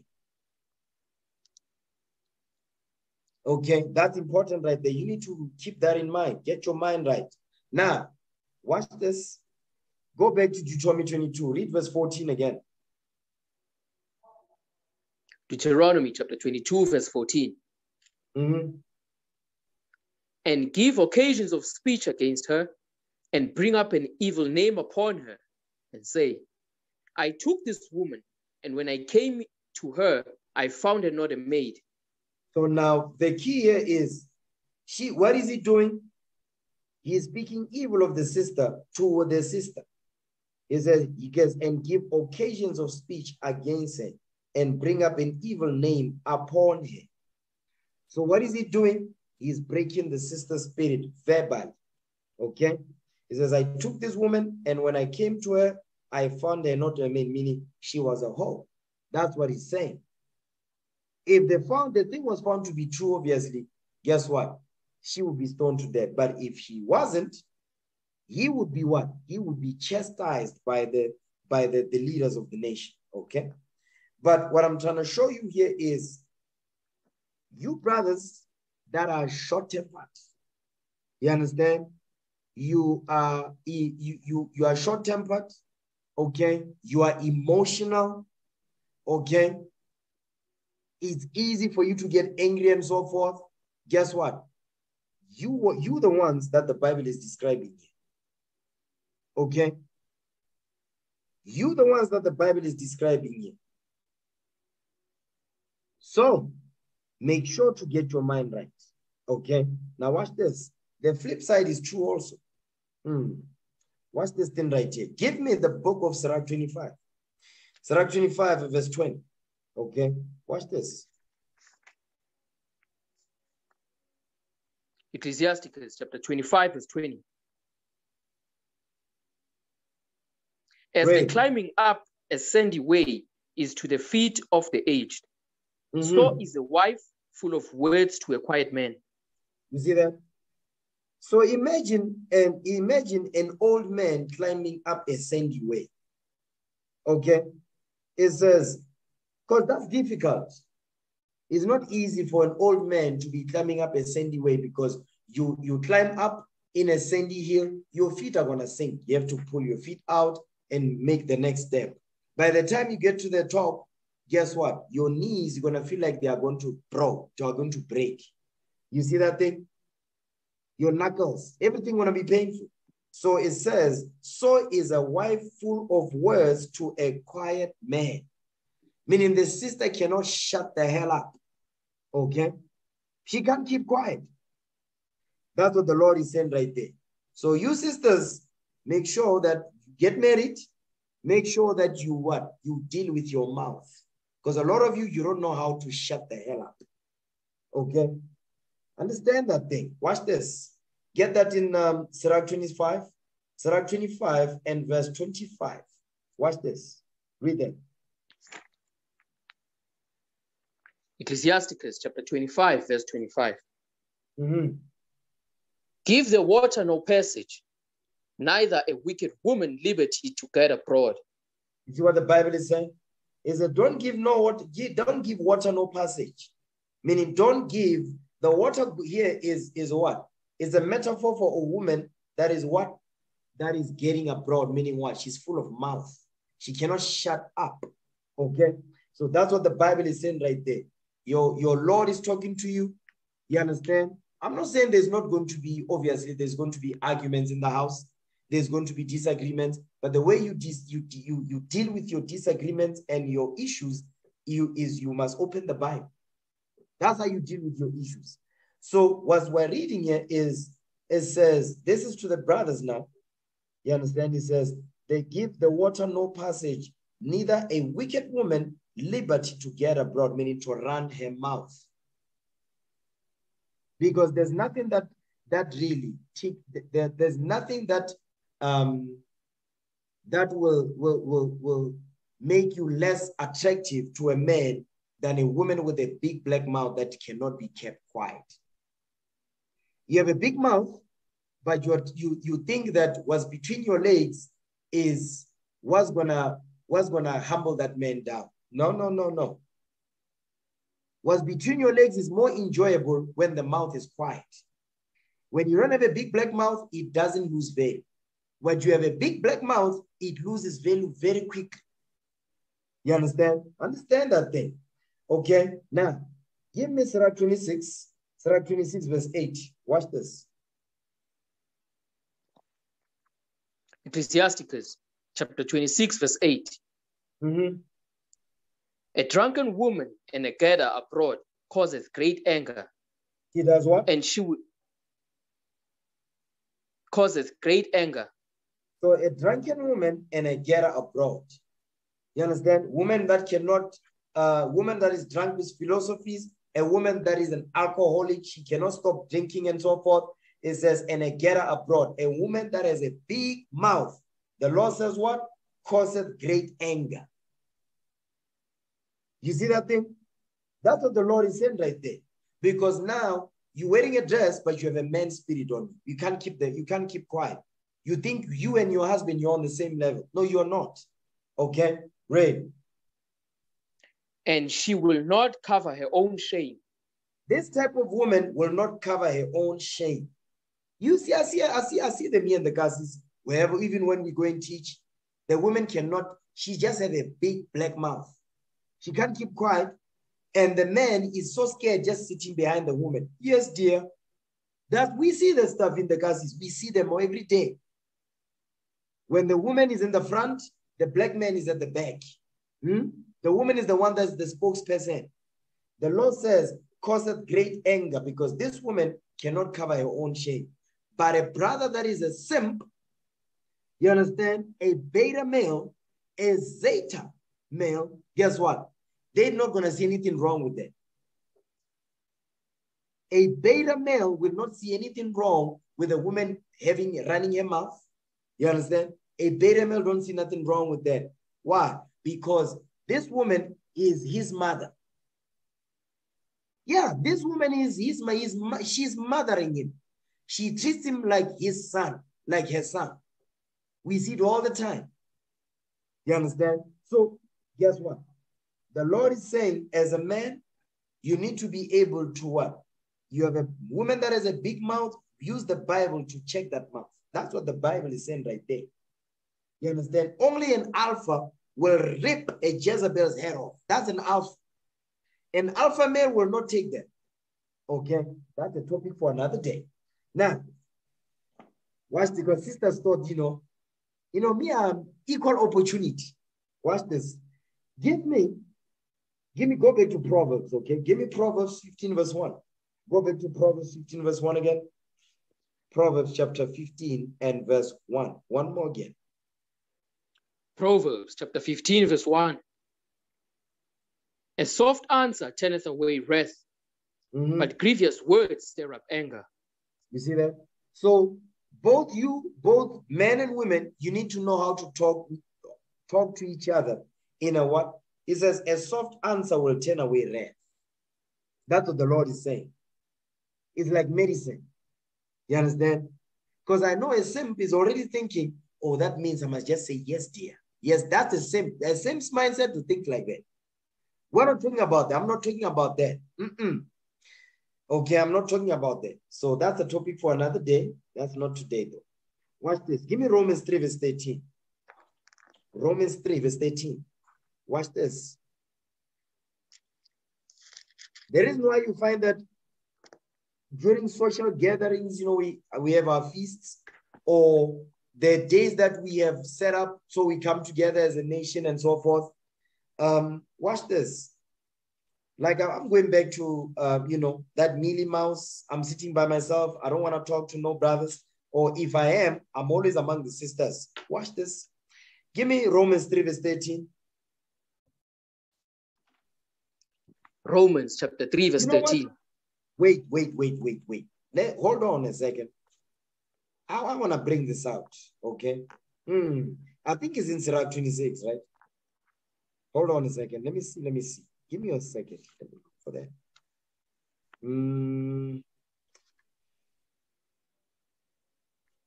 I think it's Sirach 42. Yeah, Sirach 42. Sirach 42 and verse... Sirach 42 and verse 18.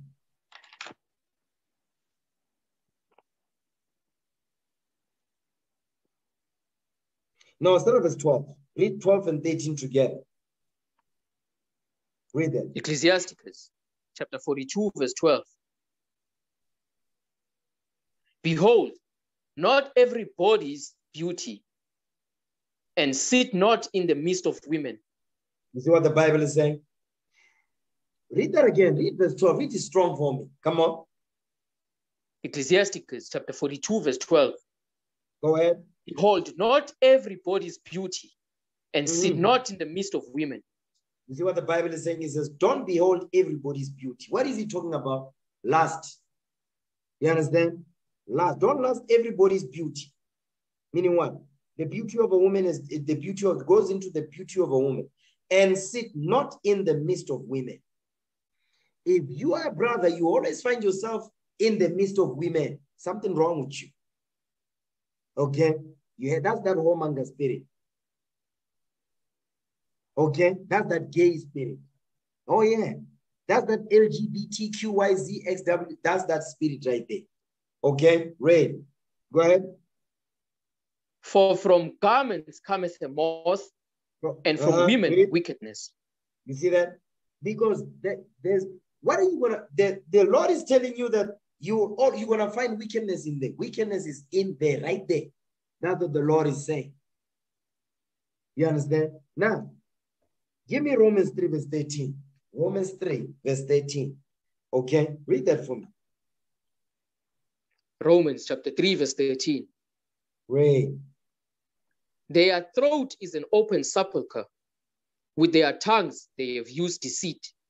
The poison of asps is under their lips. Now, this goes into what? This goes into brothers that don't know how to deal. They don't know how to interact with others. You understand? Whether brothers or sisters, they don't know how to interact. They don't know how to deal with your neighbor. You are struggling. Because guess what? When we gather together as a congregation, you'll always be the offended one. You'll always be causing offenses. Why? Because when you open your mouth, it says your throat is an open sepulchre. You don't have, your tongue is not full of wholesome words. That's what the Lord is saying. Ray, go ahead. Whose mouth is full of cursing and bitterness. You see that thing? This is a bitter brother or sister right here. It says, whose mouth is full of cursing and bitterness. Ray. Their feet are swift to shed blood. Meaning hatred. Because in order for you to do this, that's hatred for your brother, for your sister. Go ahead. Destruction and misery are in their ways. So the Lord is letting you know that this type of brother or sister, they are miserable. That's why when they come amongst the brethren, you have to spear your poison upon your brother. And you are basically, what are you doing? You are staining the nobility of your kindred. That's what you're doing. Like we read in Sirach 22, verse 8 and 9. Read. And the way of peace have they not known. You see that? The way of peace they have not known. Meaning what? They don't have that covenant of salt. They don't have that spirit of joy. But they've got the spirit of bitterness, cursings, murder, hatred. You understand? They are miserable. They hate themselves. Read. There is no fear of God before their eyes. That's it right there. All of this boils down to what? They don't fear the Lord. Because if you fear the Lord, here's what's going to happen. When you come around, you're going to be like this. Watch this. Get that in Ecclesiasticus chapter 1, verse 11. I love this chapter right here. Beautiful chapter. Ecclesiasticus chapter 1, verse 11. Watch this.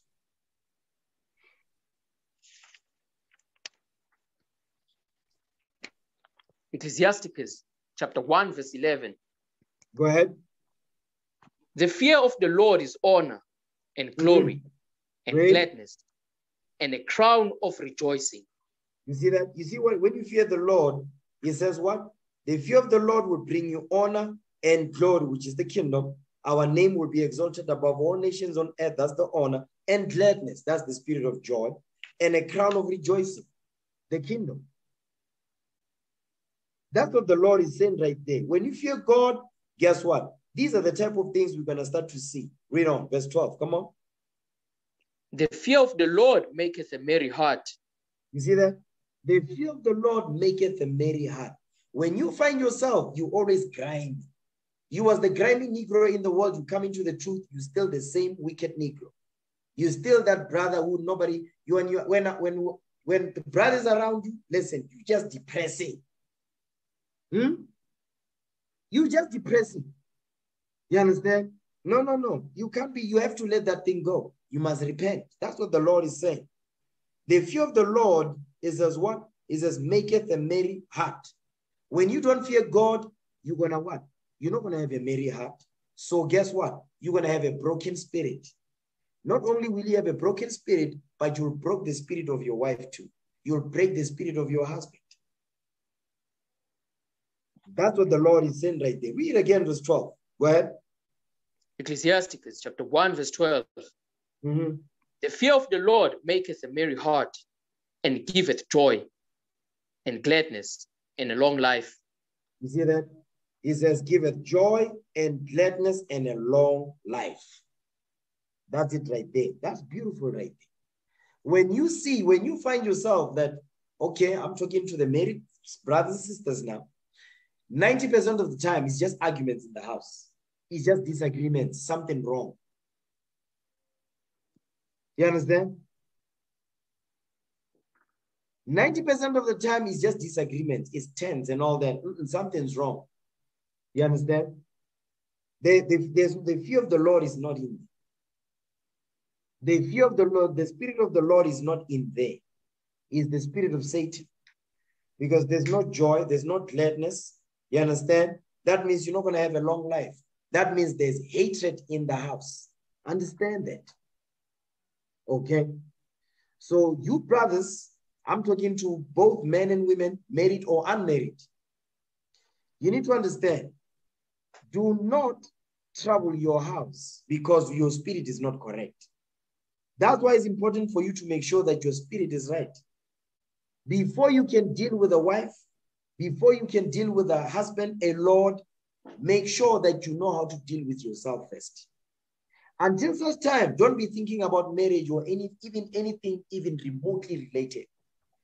Because if you cannot stand your own self, what makes you think you'll be able to deal with a wife that you're supposed to grow old together with, a husband that you're supposed to grow old together with? It's not going to happen. I need you men and women to understand that, because those are called toxic marriages. You understand? I want to go into marriage. Should I just touch on it? No, I'm not going there. I'm not going there. Okay, so the reason why I'm going over this is because the social life, it is important in Israel because the Lord gave us laws on how to deal one with another. You understand? It's very important to know how to deal in Israel according to the scriptures. Okay? Watch this. Now, let's deal with the next pillar. Okay, let's deal with the next pillar. Your work life. Let's deal with that.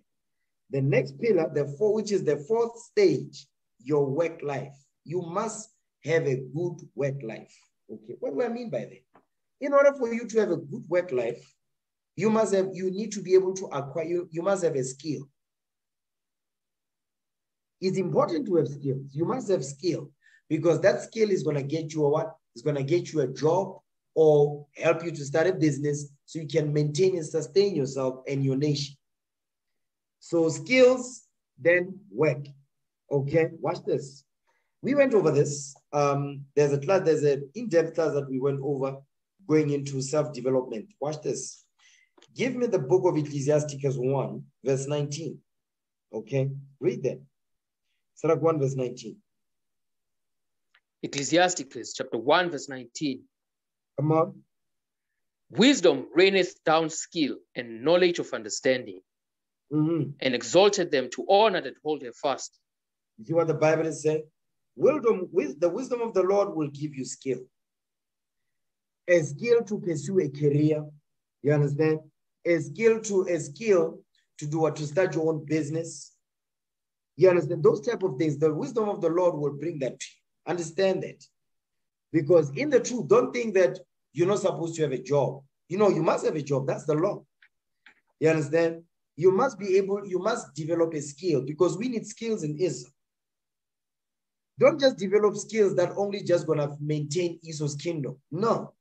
The skills that you develop, they will maintain yourself and your family, but also those skills are going to be useful in Israel because we're building a nation in captivity. Okay? Read that thing again, verse 19. Ecclesiasticus chapter 1, verse 19. Wisdom raineth down skill and knowledge of understanding, and exalted them to honor that hold her fast. Wisdom will exalt you to honor if you hold her fast. You understand? Watch this. I'm going to give an example. Our forefathers that had skills, okay? And because they had skills, and because of the skills they had skills because of the wisdom that the Lord bestowed upon them. Give me the book of Acts, chapter 18, verse 1. Acts 18, verse 1. Watch this.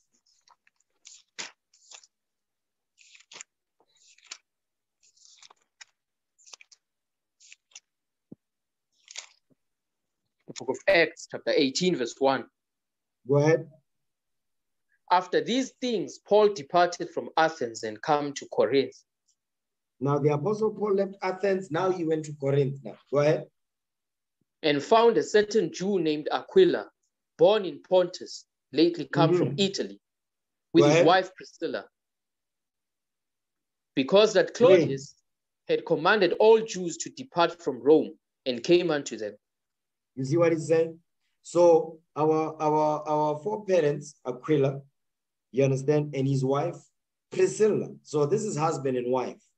So Claudius Caesar had commanded that all the Jews must what? He says, commanded all Jews to depart from Rome. Because there was Jews in Rome. Okay, go ahead. And because he was of the same craft, he abode with them and wrought.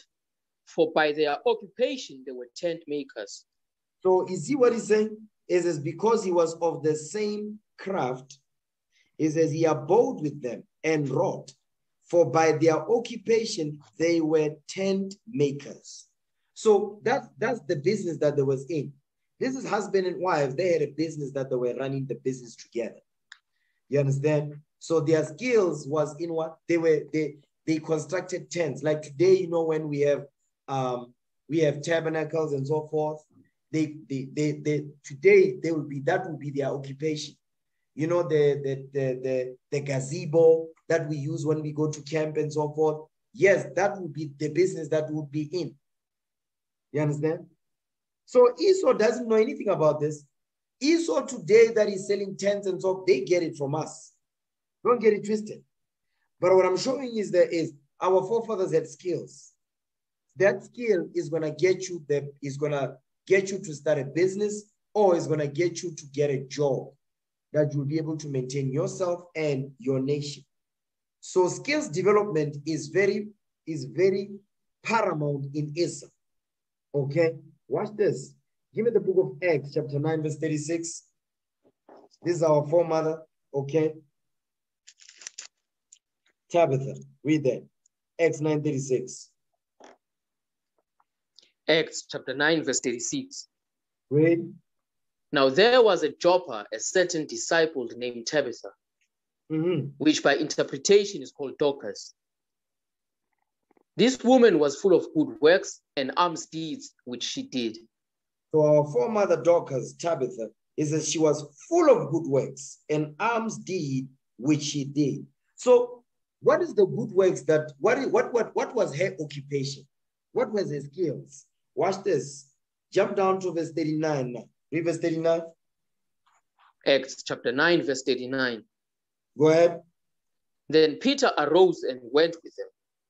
When he was come, they brought him into the upper chamber, and all the widows stood by him weeping, and showing the coats and garments which Dorcas made while she was with them. You see that thing? So the sister knew how to sew. She made garments. She made garments for Israel. That is the skills that the Lord bestowed upon her. You understand? The alms deeds that she did for her nation. So skills development is very critical in Israel. You must develop skills, okay? Because they are going to benefit yourself so you can maintain yourself. Not only that, but it will maintain and benefit Israel. So you have to always be thinking nation building. You mustn't be, once you come into this truth, your mind must open up. You must start to think about your nation, not just yourself. You understand? We must follow after the footsteps of our forefathers and foremothers. They had skills. You understand? Watch this. Give me Sirach 14, verse 11. Sirach chapter 14, verse 11. Okay? Read that. Ecclesiasticus chapter 14, verse 11. Read. My son, according to thy ability, do good to thyself and give the Lord his due offering. You see what the Bible is saying? The Lord is saying, it says, according to your ability, meaning according to your skills that the Lord has bestowed upon you, it says, do good to yourself. So you want to improve your education so you can get a better paying job. You understand? You want to live in a certain area. So in order for those things to take place, guess what you must do? It says, according to your ability, according to the skills that the Lord has given you, so that you are able to develop and improve yourself. You understand? The Lord is saying you must do that. He's giving us the ability to do that. So he's not saying neglect the work of the Most High. No, he's not saying that. The work of the Lord comes first. Then once you're done with the work of the Lord, you must also be able to do what? Improve yourself. You understand? You must have a good work life. You see that thing? You must have a good work life, because your work life is going to do what? In order for you to get a good work life, you must have good skills. You must have good skill sets in order for you to get yourself that job or to start that business. You understand? So all of that, the Lord says he gave us the ability to do that. Read that again, verse 11. Ecclesiasticus chapter 14, verse 11. Go ahead. My son, according to thy ability, do good to thyself and give the Lord his due offering. You see that? And give the Lord his due offering. Keep the commandments, do the work of the Lord. But guess what? You must be able to also, we must develop skills in Israel, because we need skills. We are a nation. Because we are a nation needs infrastructure. We need certain businesses and operations that will be able to help us to progress as a nation in the spirit of Christ. Okay? That's what the Lord is teaching us right there. So yes, we read the scriptures, but the scriptures is the fuel for you to apply yourself. We're not here to become professional students. We must progress in this truth. Okay? Now watch this. Give me Sirach 7:15.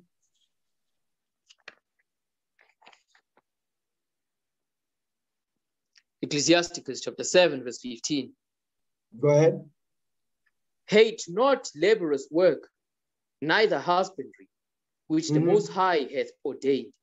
You see what he's saying? He says, don't hate laborers' work. Don't be lazy. Because if you wait to work, it means you're lazy. You are a bum. The Lord says, don't be a bum. Neither husbandry. That goes into farming and so forth, which the Most High hath ordained. So work, the Lord has ordained for us to work.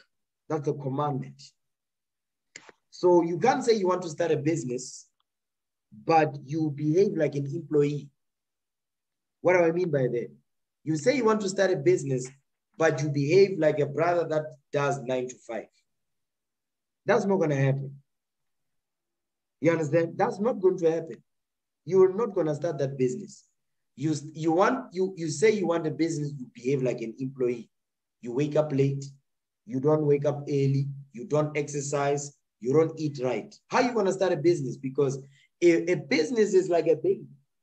You have to be able to wake up early, sleep late. In order for you to know how to do that, to your body to be able to handle that, guess what you must do? You need to exercise consistently. You need to have a good schedule. You understand? You must be able to do that if you want a business. If you want to be an entrepreneur, you must conduct yourself like one. Your mindset must be the mind of an entrepreneur. Meaning what?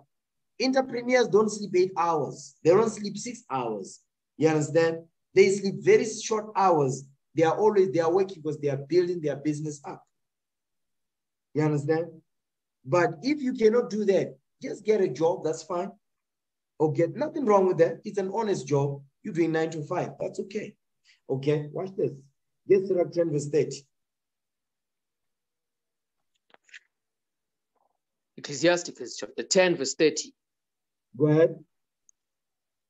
The poor man is honored for his skill, and the rich man is honored for his riches. You see what the Bible says? A poor man is honored for his skill. I'm going to show you, I'm going to give an example of that. A poor man is honored for his skill. Get me the book of Genesis 41. Okay, this is our forefather Joseph in Egypt. Okay, when Pharaoh had a dream, our forefather, the Lord put the spirit upon our forefather Joseph, to be able to what? To help Pharaoh understand and interpret his dream. Watch this. Get the book of Genesis 41, verse 14. Read that. Genesis chapter 41, verse 14. Read. Then Pharaoh sent and called Joseph, and they brought him hastily out of the dungeon. And he shaved himself and changed his raiment and came in unto Pharaoh. Remember, Pharaoh was the king. He was the king of Egypt. So Joseph, our forefather Joseph could not appear before Pharaoh looking like a ragamuffin. No. He could, He could not. That's why he says what? He says he shaved himself and changed his raiment and came in unto Pharaoh. You see that thing right there? He was going to appear before the king. Understand that. Now watch this.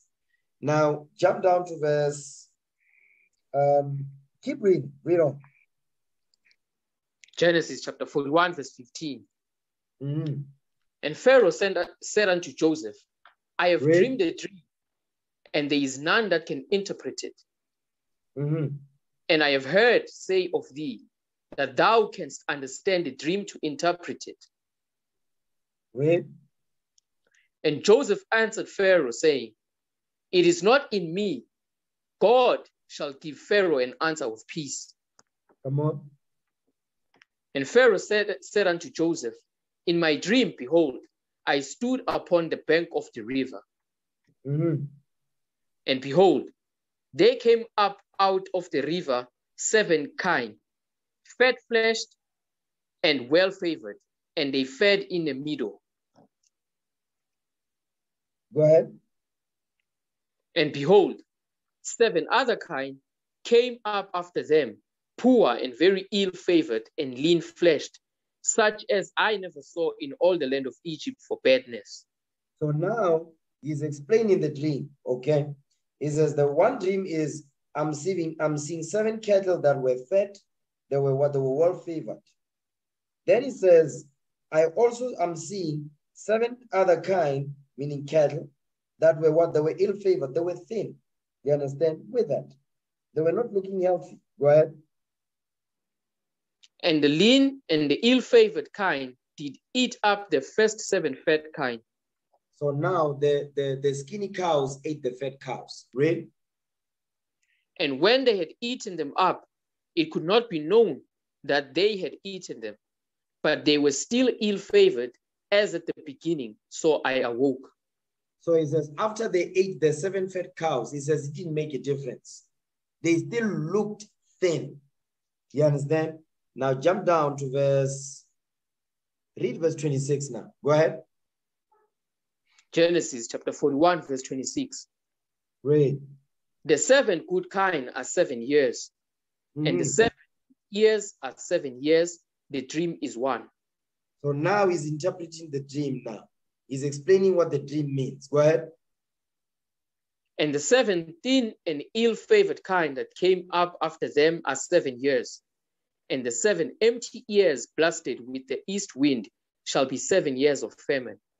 So you see what he's explaining now. He's telling you, listen, the dream is one, because he also saw the ears that were, those that were blasted and those that were full and good. So now it says the dream is one. The 7 thin and ill-favored kind that came up after them are 7 years. He says, the 7 empty years blasted with the east wind shall be the 7 years of famine. So Joseph, the Lord put the spirit upon our forefather Joseph to interpret the dream unto Pharaoh, what it means. Remember, it says, the poor man shall be honored for his skill. Don't forget the thought now, okay? So now Joseph is explaining to Pharaoh what the dream means, meaning there's a famine coming. The first 7 years is going to be years of plenty. The 7 years that follow is going to be the years of famine. That's what he's saying. Read. Genesis chapter 41, verse 28. This is the thing which I have spoken unto Pharaoh. What God is about to do, he showeth unto Pharaoh. Read. Behold, there come 7 years of great plenty throughout all the land of Egypt. So now it says the first 7 years is going to be the years of plenty. Read. And there shall arise after them 7 years of famine, and all the plenty shall be forgotten in the land of Egypt, and the famine shall consume the land. You see what he's saying? It says after these 7 years of plenty, when the 7 years of famine hit, nobody gonna even remember the first 7 years of plenty. Go ahead. And the plenty shall not be known in the land by reason of that famine following, for it shall be very grievous. You see what he's saying? He's letting you know it's gonna be so bad, it's gonna be terrible. So remember, we are in spiritual Egypt now. You think this is not gonna happen? It's gonna happen. It's already starting. I posted a video that I don't know how many of you actually watched the video. They say it's hitting the liquor industry. So the company that makes bottles now, it says they cannot make bottles as they used because of the what? The corona, because of the COVID. So they had to halt production because of the lockdowns and so forth. Now they are unable to produce those number of bottles. So that's going to affect the liquor industry. That's going to affect the brothers and sisters that own bottle stores and so forth in the castles. They are going to be affected. That means there's going to be a shortage of alcohol. What do you think is following next? Food. What do you think is following next? The stuff, your lotions, your toilet paper, your sprays, all of these things for your hygiene and so forth. Those things are going to happen as well. They are going to be affected. So don't get it twisted. The famine is coming. You understand? Read. Genesis chapter 41, verse 32. And for that, the dream was doubled unto Pharaoh twice. It is because the thing is established by God, and God will shortly bring it to pass. So the Lord will bring this thing to pass. Now Joseph is going to provide the solution to Pharaoh of what Pharaoh must do. Watch this. Go ahead. Now therefore, let Pharaoh look out a man discreet and wise, and set him over the land of Egypt. You see, now he's setting order in Egypt. Joseph, our forefather, was a man of wisdom. You understand? He had great skill because the Lord bestowed it upon him. Now he's setting order in Egypt, telling Pharaoh, here's how we're going to handle this thing. Go ahead. Let Pharaoh do this, and let him appoint officers over the land, and take up the 5th part of the land of Egypt in the 7 plenteous years. Okay, so now it says they must take up the 5th part of the land of Egypt in the 7 plenteous years. So Joseph is coming with a plan. He explained that what the dream means. Now he's providing a solution to help Pharaoh. Read. And let them gather all the food of those good years that come, and lay up corn under the hand of Pharaoh, and let them keep food in the cities. Read. And that food shall be for store to the land against the 7 years of famine, which shall be in the land of Egypt, that the land perish not through the famine. That the land does not perish through the famine. See, verse 35 and 36 is heavy right there because this goes into what? The food pantry. We must stock up. You understand? Not just food, but the other basic necessities that we need. You understand? So the Lord, Joseph is telling Pharaoh that, listen, you need to stock up, you need to save up, you need to put food, the necessities in warehouses in the 7 years of plenty. Because once the famine hit, everybody gonna forget the 7 years of plenty. Isn't that what's going on now? Because look at the abundance of food, the abundance of fruits and vegetables and so forth. They are happening that on the earth, right? You can just, on your mobile app, you can just order food. Within 30 minutes, you'll see a scooter coming to your house to deliver food to your house. So there's a lot of convenience, but them days are going to be gone. So during this time when everybody's still in La La Land, the Lord is also telling us we must do what? When we need to stock up for the famine that's going to come, is because it's going to be very grievous. You brothers and sisters understand that? It is coming. Yes, sir. Okay, go ahead. Genesis chapter 41, verse 37. And the thing was good in the eyes of Pharaoh and in the eyes of all his servants. Read. And Pharaoh said unto his servants, can we find such a one as this is, a man in whom the Spirit of God is? Read. And Pharaoh said unto Joseph, for as much as God had showed thee all this, there is none so discreet and wise as thou art. Thou shalt be over my house, and according unto thy word shall all my people be ruled. Only in the throne will I be greater than thou. Now read verse 40 again. Genesis chapter 41, verse 40. Thou shalt be over my house, and according unto thy word shall all my people be ruled. Only in the throne will I be greater than thou. So you see, Joseph became second in charge in Egypt. Joseph became second in charge in Egypt. That's why go back to Sirach 10 verse 30 again, so we don't lose the thought. Okay, read that. Ecclesiasticus chapter 10 verse 30. The poor man is honored for his skill. Read. And the rich man is honored for his riches. Because Pharaoh was not honored for his wisdom. No, Pharaoh was honored for his riches. Joseph was honored for his skill. That's why he was able to do what? That's why Pharaoh, and the Lord put the Spirit upon Pharaoh to promote Joseph to be second in charge in Egypt. That means Joseph had a what? He had a good work ethic. You see that? He had a good work ethic. Joseph had a good work ethic. He wasn't a ragamuffin. You understand? When it came to the work at the plantation, he did the work. Because Joseph didn't say, okay, listen, you are a Hamite, you are a dusty Hamite. I'm not going to help you. Listen, you see, when he helped Pharaoh, guess what? His nation, the children of Israel, guess what? We were able to survive through the famine because of what our forefather Joseph did. If Joseph was a bum, what was going to happen? Because a lot of the times we don't think about that stuff.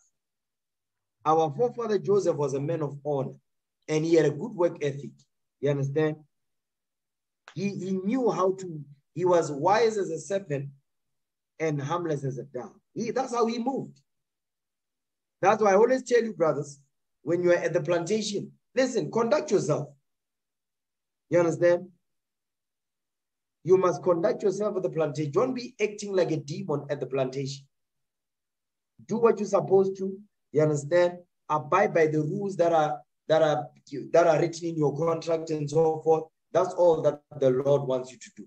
You understand? As long as those laws those rules don't break God's laws, be good to go. Okay? But what I'm showing you is, even during the time of the Egyptians, because we was in captivity, our forefathers was honored because they had a good work ethic and they had skill that the Lord put upon them. Likewise, in these last days, is the same thing. You understand? It's the same thing. Okay, watch this. Daniel, our forefather, the same way. Let's get there in Daniel.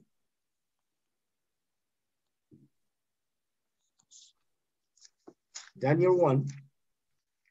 Get Daniel chapter 1 and verse, Daniel 1, let's read verse 4.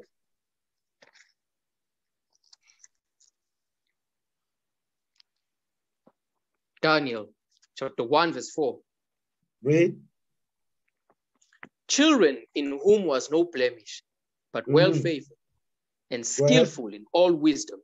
You see that? Cunning knowledge. The first thing they had, they says they were skillful in wisdom. They were skillful in wisdom. Go ahead. And skillful in all wisdom and cunning in knowledge and understanding science. You see that? They understood science. Read.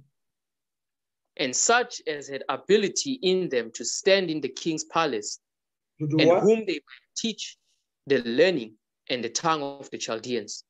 Now read that part again. Is there such as had ability in them to do what? Such as had ability in them to stand in the king's palace. Stop right there. It says our forefathers, okay? it says they had what? They were skillful in all wisdom. They were cunning in knowledge, and they understood science. Is and such as have ability in them. Remember what we read in Sirach 14, verse 11? It says, according to thy ability, do good to thyself. They had ability in them to stand in the king's palace. Now, you really have to think about it, right? Our forefather Daniel, he was a young man. It says he was able to stand in the king's palace. That means Daniel was able to what? To communicate on that level with the king. That means Daniel was what? He had skill. Daniel had a good work ethic. Daniel had a good name. Daniel was what? He was wise. He had good bedside manners. He wasn't disrespectful. You understand? That's why he was able to stand in the king's palace. Okay? Read. And whom they might teach the learning in the tongue of the Chaldeans. You see that thing? They were even on that level where they can teach the tongue of the Chaldeans. So our forefather Daniel and them, there was not bumps. You understand? There was not bumps. Because when we are at work, that's how these nations look at us. They just look at us like bumps. No, but when we come into the truth, we need to change that. That's what the Lord is teaching us. That's why they say talent will get you through the door, but your attitude will keep you in the room. You see that? Talent will get you through the door. You go for an interview, you get the job, right? He says talent will get you in, but your attitude will keep you there. Why? Because of how you conduct yourself. You lazy, you understand? You complain, you mama, you don't get the work done. Guess what? You're going to have an ill name. You're going to be that filthy, you're going to be that brother that is compared to a filthy stone, lazy bum. Okay? Now watch this. Get that in Proverbs. Okay? Give me Proverbs real quick. Watch this. Because remember, don't forget, we was in captivity. Give me Proverbs 16, verse 7. Proverbs chapter 16 and verse 7. Read that. Proverbs chapter 16, verse 7. Mm-hmm. When a man's ways please the Lord, he maketh even his enemies to be at peace with him. You see that? When a man's ways please the Lord, he says he maketh even his enemies to be at peace with him. That's how our forefathers moved. They pleased the Lord so much that even our enemies was at peace with us. You see that? So it all goes back to the Father. You understand? Even if they want to do harm to you, but the Most High God is the one saying, you're not touching my children. They're serving me. They are loyal to me. So don't touch them. That's what the Lord is saying right there. We need to understand that because a lot of the time we have an ill name. At work, you burn bridges. You don't know how when you leave, you be cursing everybody out. You dumb as hell. You're not supposed to do any of that. When you leave, make sure that you build a good bridge. You understand? You leave with the spirit of grace. Okay? Now watch this. Give me the book of Psalms 104, verse 21. Psalms 104, verse 21. Let's read it. Psalms chapter 104, verse 21. Go ahead. The young lions roar after their prey and seek their meat from God. You see that? The young lions now, talk about lions in the jungle, okay? It says what? They roar after their prey, meaning they go hunting and seek their meat from the Lord. Go ahead. The sun arises, they gather themselves together and lay them down in their dens. You see that thing? It says the sun arises, they gather themselves together and they lay them down in their dens. Because the lions, they hunt better at night. A lion hunts better at night. You understand? Night vision warfare. That's a topic for another day. Read that again, verse 22. Go ahead. Psalms chapter 104, verse 22.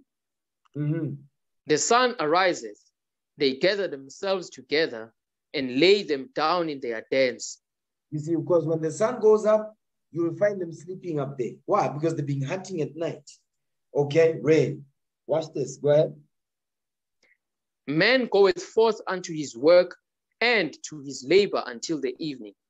You see that thing? Likewise, what the young lions do, he says, men also, that's what we must do. He says, man goeth forth unto his work and to his labor until the evening, 9 to 5.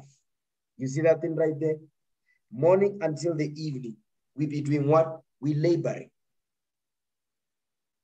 You must have a good work life because that's how you maintain your family.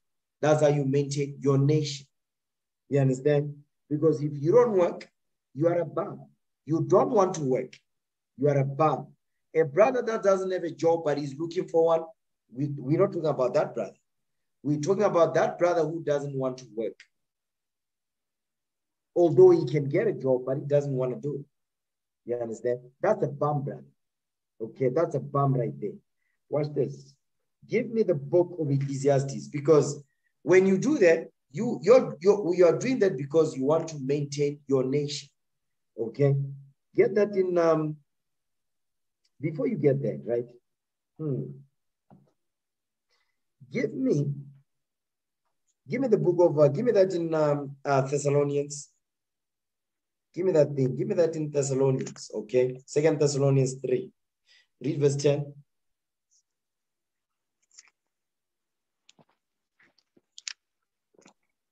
Second Thessalonians chapter 3, verse 10. Go ahead. For even when we were with you, this we commanded you, that if any man would not work, neither should he eat. If any would not work, neither should he eat. That's what the Lord is saying. Watch the next verse now. Go ahead. For we hear that there are some which walk among you disorderly, working not at all, but are busybodies. You see what the Bible is saying? Because that was what was going on in Thessalonica. Yeah, that is what was going on in Thessalonica. There were those that did not want to work. He says what? Some which walk among you disorderly. What is the disorder? They did not want to work. You understand? These were lazy bums. These were filthy stones. Okay? Like some Israelite camps we know about. Those that say, no, women must go to work. They are the lions. They hunt. They protect the pride. That's some evil stuff. Read that again, verse 11. 2 Thessalonians chapter 3, verse 11. For we hear that there are some which walk among you disorderly, working not at all, but are busybodies. They are busybodies, okay? They are idle, so they are doing much evil. Read. Now them that are such we command and exhort by our Lord Jesus Christ, that with quietness they work and eat their own bread. You see what the Bible is saying? It says, with quietness they must work, meaning shut the hell up and work. Get a job. Okay, stop running your mouth in the street corners with Galama dies. It says what? With quietness they work and eat their own bread. You see that thing right there? Go ahead. But ye, brethren, be not weary in well-doing. He says, don't be weary in well-doing. Don't stop doing well according to the scriptures. What was the world doing? Having a job to maintain yourself, your wife, your kids, your nation. Okay, go ahead. And if any man obey not our word by this epistle, note that man, and have no company with him, that he may be ashamed. You see what the Bible is saying? It says, if any man obey not our word, regarding what? Getting a job, being a responsible and accountable brother or sister. It says what? It says, note that man, meaning point him out, put him on blast, and have no company with him. Don't deal with him, that he may be ashamed. That's the reason why we have to be put out. Read. Yet count him not as an enemy, but admonish him as a brother. You see that thing? He says, but don't treat him as an enemy, but you correct him as a brother. The reason why he's put out is not because he's an enemy, but he's a brother, but he must be put to shame so that he can what? Go out there and look for work, like the lions do. Likewise, we must do the same thing. We must lead by that example. Okay? So that's what the Lord is teaching us right there. It's called what? Having a good work ethic. The apostles had to deal with this because you had some brothers during the time of the apostles in Thessalonica who did not want to get a job, who did not want to work. That's why there was rebuked sharply, because there was out of order. Okay, that's why now we were dealing with the fact that brothers and sisters, you need to upskill. You need to improve your skills. You need to get a certificate in this or the other. Improve yourself. You can't be sitting in that dead-end job, but you don't want to do nothing. You complaining all the time, so on and so forth. No, but at the end of the month, my salary is not enough. Okay, but what are you doing about it? Are you getting new skills? Are you getting a certification? Are you looking? What are you doing? Are you just sitting there just complaining? That's what the Lord. That's why we are now on a program to do what? To skills development and improve ourselves, so we can be able to do what? To maintain our nation and our families. You brothers understand that thing, right? Yes, sir. Okay, all praises to the Most High. Watch this. Give me the book of Ecclesiastes, okay, chapter 3, verse 18. And you know what? Before you get there, so let me back up a little bit. One thing that we need to understand is this, right? I mentioned earlier that you cannot say you want to start a business, but you're lazy. You don't take care of yourself. You don't eat healthy. You don't exercise. You don't have a good schedule. Everything is just haphazard. 1. 2, you are lazy. You're not going to be able to start a business nor get a job, because at work, that's why it's called getting a job. You must work. If you are lazy, you understand? You behave like an employee, but you want to run a business. None of those things are going to come to pass. Because why? Because you are not realistic. Okay, watch this. Give me that in Sirach. Give me Ecclesiastes real quick. I'm going to show you what I mean by that. Okay.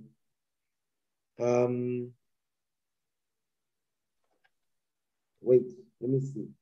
Sirach 23.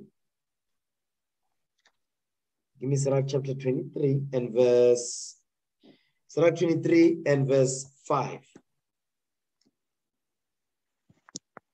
Ecclesiasticus chapter 23, verse 5. Go ahead.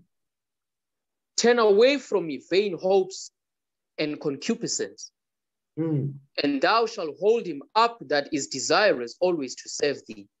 You see what the Bible is saying? It says, turn away from me vain hopes. That's a dream. That's a simp. A simp, anything that a simp says, there's no realism in it, because he's not doing anything on the ground to make sure that this thing comes to pass. So as a nation, both men and women, you can't say, you know what, I want to get a new job. But what are you doing to get a new job? Are you applying? If yes, how many jobs do you apply to on a daily? No, just 1 or 2. No, then you don't want a new job. Then you're okay with where you're at. You see what I'm saying? You want to start a business. Okay, no problem. Do you have skills? No, I don't have none. So how are you going to start a business? What skills do you have? What's your business going to be like? What's your target market? Did you research the market you want to go into? Did you research the market that you want to sell to? No, I have not. No, you don't want to start a business. Just sit right there and be quiet. When you're ready to start a business, you start to ask the right questions, and your behavior and your conduct will change. The Bible is about change. The Lord gave us the power to change. You understand? You must not be moving around with the spirit of vain hopes. Read that again, verse 5. Ecclesiasticus chapter 23, verse 5. Go ahead. Turn away from me vain hopes and concupiscence, and thou shalt hold him up that is desirous always to serve thee. You see that thing? So this is the prayer. It says, turn away from me vain hopes, meaning dreams, fairy tales. Okay? That's the prayer we all must have. You have that same spirit. Your job is to pray this prayer right here. That's what the Lord is teaching us right there. You understand? To have a sense of realism. Because if you are lazy and you are a dreamer, none of these things are going to come to pass. Okay? Get that in Sirach 19. No, Sirach 22, verse 1.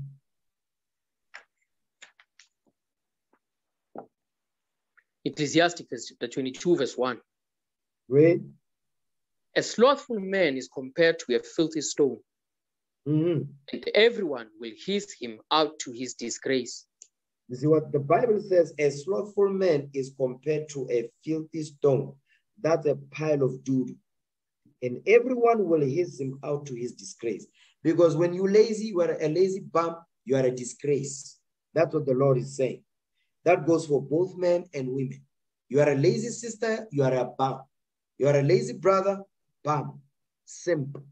So the Lord says, we must repent. We must change. Go ahead. Verse 2.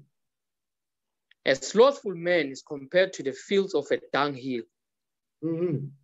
Every man that takes it up will shake his hand. Because guess what? You bring a lazy man into your workplace, he's going to destroy everything because he's lazy. You understand? So likewise, in the truth, is the same thing. There's work we want to do. The brother is a lazy bum. Nothing going to get done. Read that again, verse 2. Ecclesiastes chapter 22, verse 2. A slothful man is compared to the filth of a dunghill.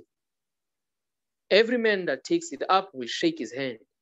You see that thing? Every man that takes it up will shake his hand. Go ahead. An evil-natured son is the dishonor of his father that begat him. And a foolish daughter is born to his loss. You see that? An evil-natured son is a dishonor of his father that begat him. Why? Because he's a filthy stone. He's a lazy bum. You understand? So you are a dishonor to your father. Next verse. Go ahead. A wise daughter shall bring an inheritance to her husband, but she that liveth dishonestly is her father's heaviness. You see that thing? A wise daughter shall bring an inheritance to her husband, but she that liveth dishonestly is her father's heaviness, because this sister is a lazy bum. She's a bum also. You've got bum brothers. Yes, you also have bum sisters. Yes, says she what? It says, but she that liveth dishonestly. Remember, it says, if any man walketh disorderly, like we read in 2 Thessalonians, it says you must put them out. You understand? Because they don't want to work. They are lazy. So here we're reading, it says, but she that liveth dishonestly is her father's heaviness. Now, I want to show you something here. Keep reading, verse 5. Go ahead. Ecclesiastes chapter 22, verse 5. She that is bold dishonoreth both her father and her husband, but they both shall despise her. You see that? So now imagine you have a wife. Your wife is lazy. You think you're going to be okay with your lazy wife? No. If you're a simp, you will. Yes, it says, she that is bold dishonoreth both her father. Bold was the scripture, meaning what? She don't want to hear the scripts. Both, it says what? Dishonoreth both her father and her husband. It says, but they both shall despise her. That's why you see a lot of the times, you see sisters are married, the husband hates her guts, okay? The father of the daughter hates her guts as well. Why? Because she's what? She's bold towards the scripts. She did not honor father and mother. Now that she's married, she's take that lazy spirit to that house, okay? So what we're reading here, we are not supposed to move in the spirit at all. That's heavy right there. You understand? That's some heavy stuff. Watch this. You see that part right there? It says, a wise daughter shall bring an inheritance to her husband. I'm going to show you something here. Watch this. Give me the book of Job real quick. Okay. Job chapter 41. Job chapter 41. Okay. Get Job chapter 41, verse 12. Let's read that. Job chapter 41, verse 12. Go ahead. I will not conceal his parts, nor his power. No, I'm sorry. No, Job 42. Job 42, verse 12. Yes, sir. Job chapter 42, verse 12. Read. So the Lord blessed the latter end of Job more than his beginning. Go ahead. For he had 14,000 sheep, and 6,000 camels, and 1,000 yoke of oxen, and 1,000 she asses. So now the Lord blessed the latter end of Job. Okay, go ahead. Read. He had also 7 sons and 3 daughters. Mm-hmm. And he called the name of the first Jemima, and the name of the second Jemima. And he called the name of the first Jemima. Go ahead. And he called the name of the first Jemima, mm-hmm. and the name of the second Keziah, Read. and the name of the third Keren Hapuk. So now, what we're reading here, the daughters of Job, Jemima, Keziah, Keren Hapuk. Go ahead. Watch this. And in all the land were no women found so fair as the daughters of Job. Mm-hmm. And their father gave them inheritance among their brethren. What did our forefather Job did to the daughters that he had? And their father gave them inheritance among their brethren. You see that part right there? It says their father gave them inheritance among their brethren. Go back to Sirach now. Sirach chapter 22 and verse 4.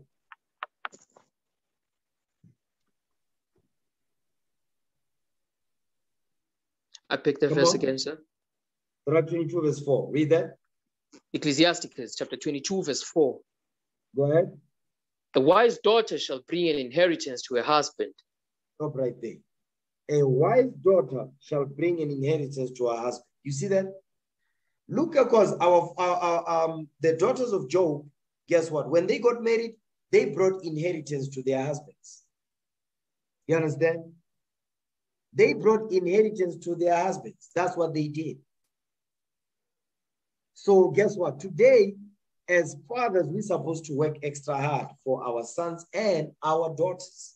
You understand? Spiritual things, spiritual gifts, and physical gifts. You understand? Because we are in captivity, we must help one another, both men and women. You understand? So the sisters must upskill themselves. That's what the sisters are doing now. Okay? But I need to speed up that process because the sisters are dragging their feet.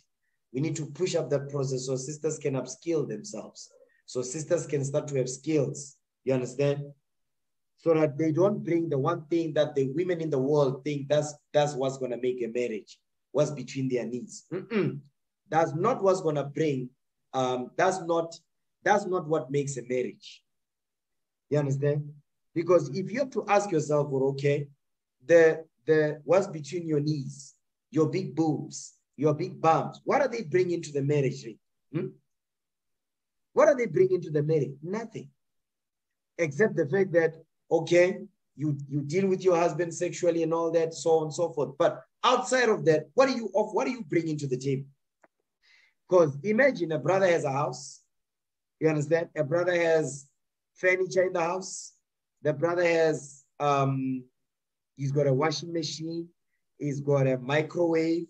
He's got a stove. He's got a dishwasher. He's got all these things. When are what you bringing? Because that's the question you must ask yourself. What do you have to offer outside of the coochie? What is it? That's why I keep telling you, sisters, get your mind right. Have skills. You must have skills. Your value, Proverbs 31, Titus 2. That's the value that you're gonna bring to the marriage. Understand that. Okay? You understand health. You understand health, diet, hygiene. You know how to deal with the house. You can manage the house. The house is always speak and span and so forth. You know how to deal with your husband, your Lord. You submit, you reverence him because you was taught correctly. You was not rebellious. So now when you get married, you bring honor to that man's house. You understand? Understand that thing. So what I'm showing you here is we must begin to do what? We must begin to get our minds right. Okay? So that's why I get on you, brothers. You must improve your skills. You can't be sitting there just be on YouTube the whole day. No. That's a bum mentality. You can't be bums. Okay? We need to get our mind right. All right? Watch this. Because once you have all these things, guess what? You're going to have to start with, you must enjoy the what? The works of your labor. Get that in Ecclesiastes 3 verse 13. Let's read that.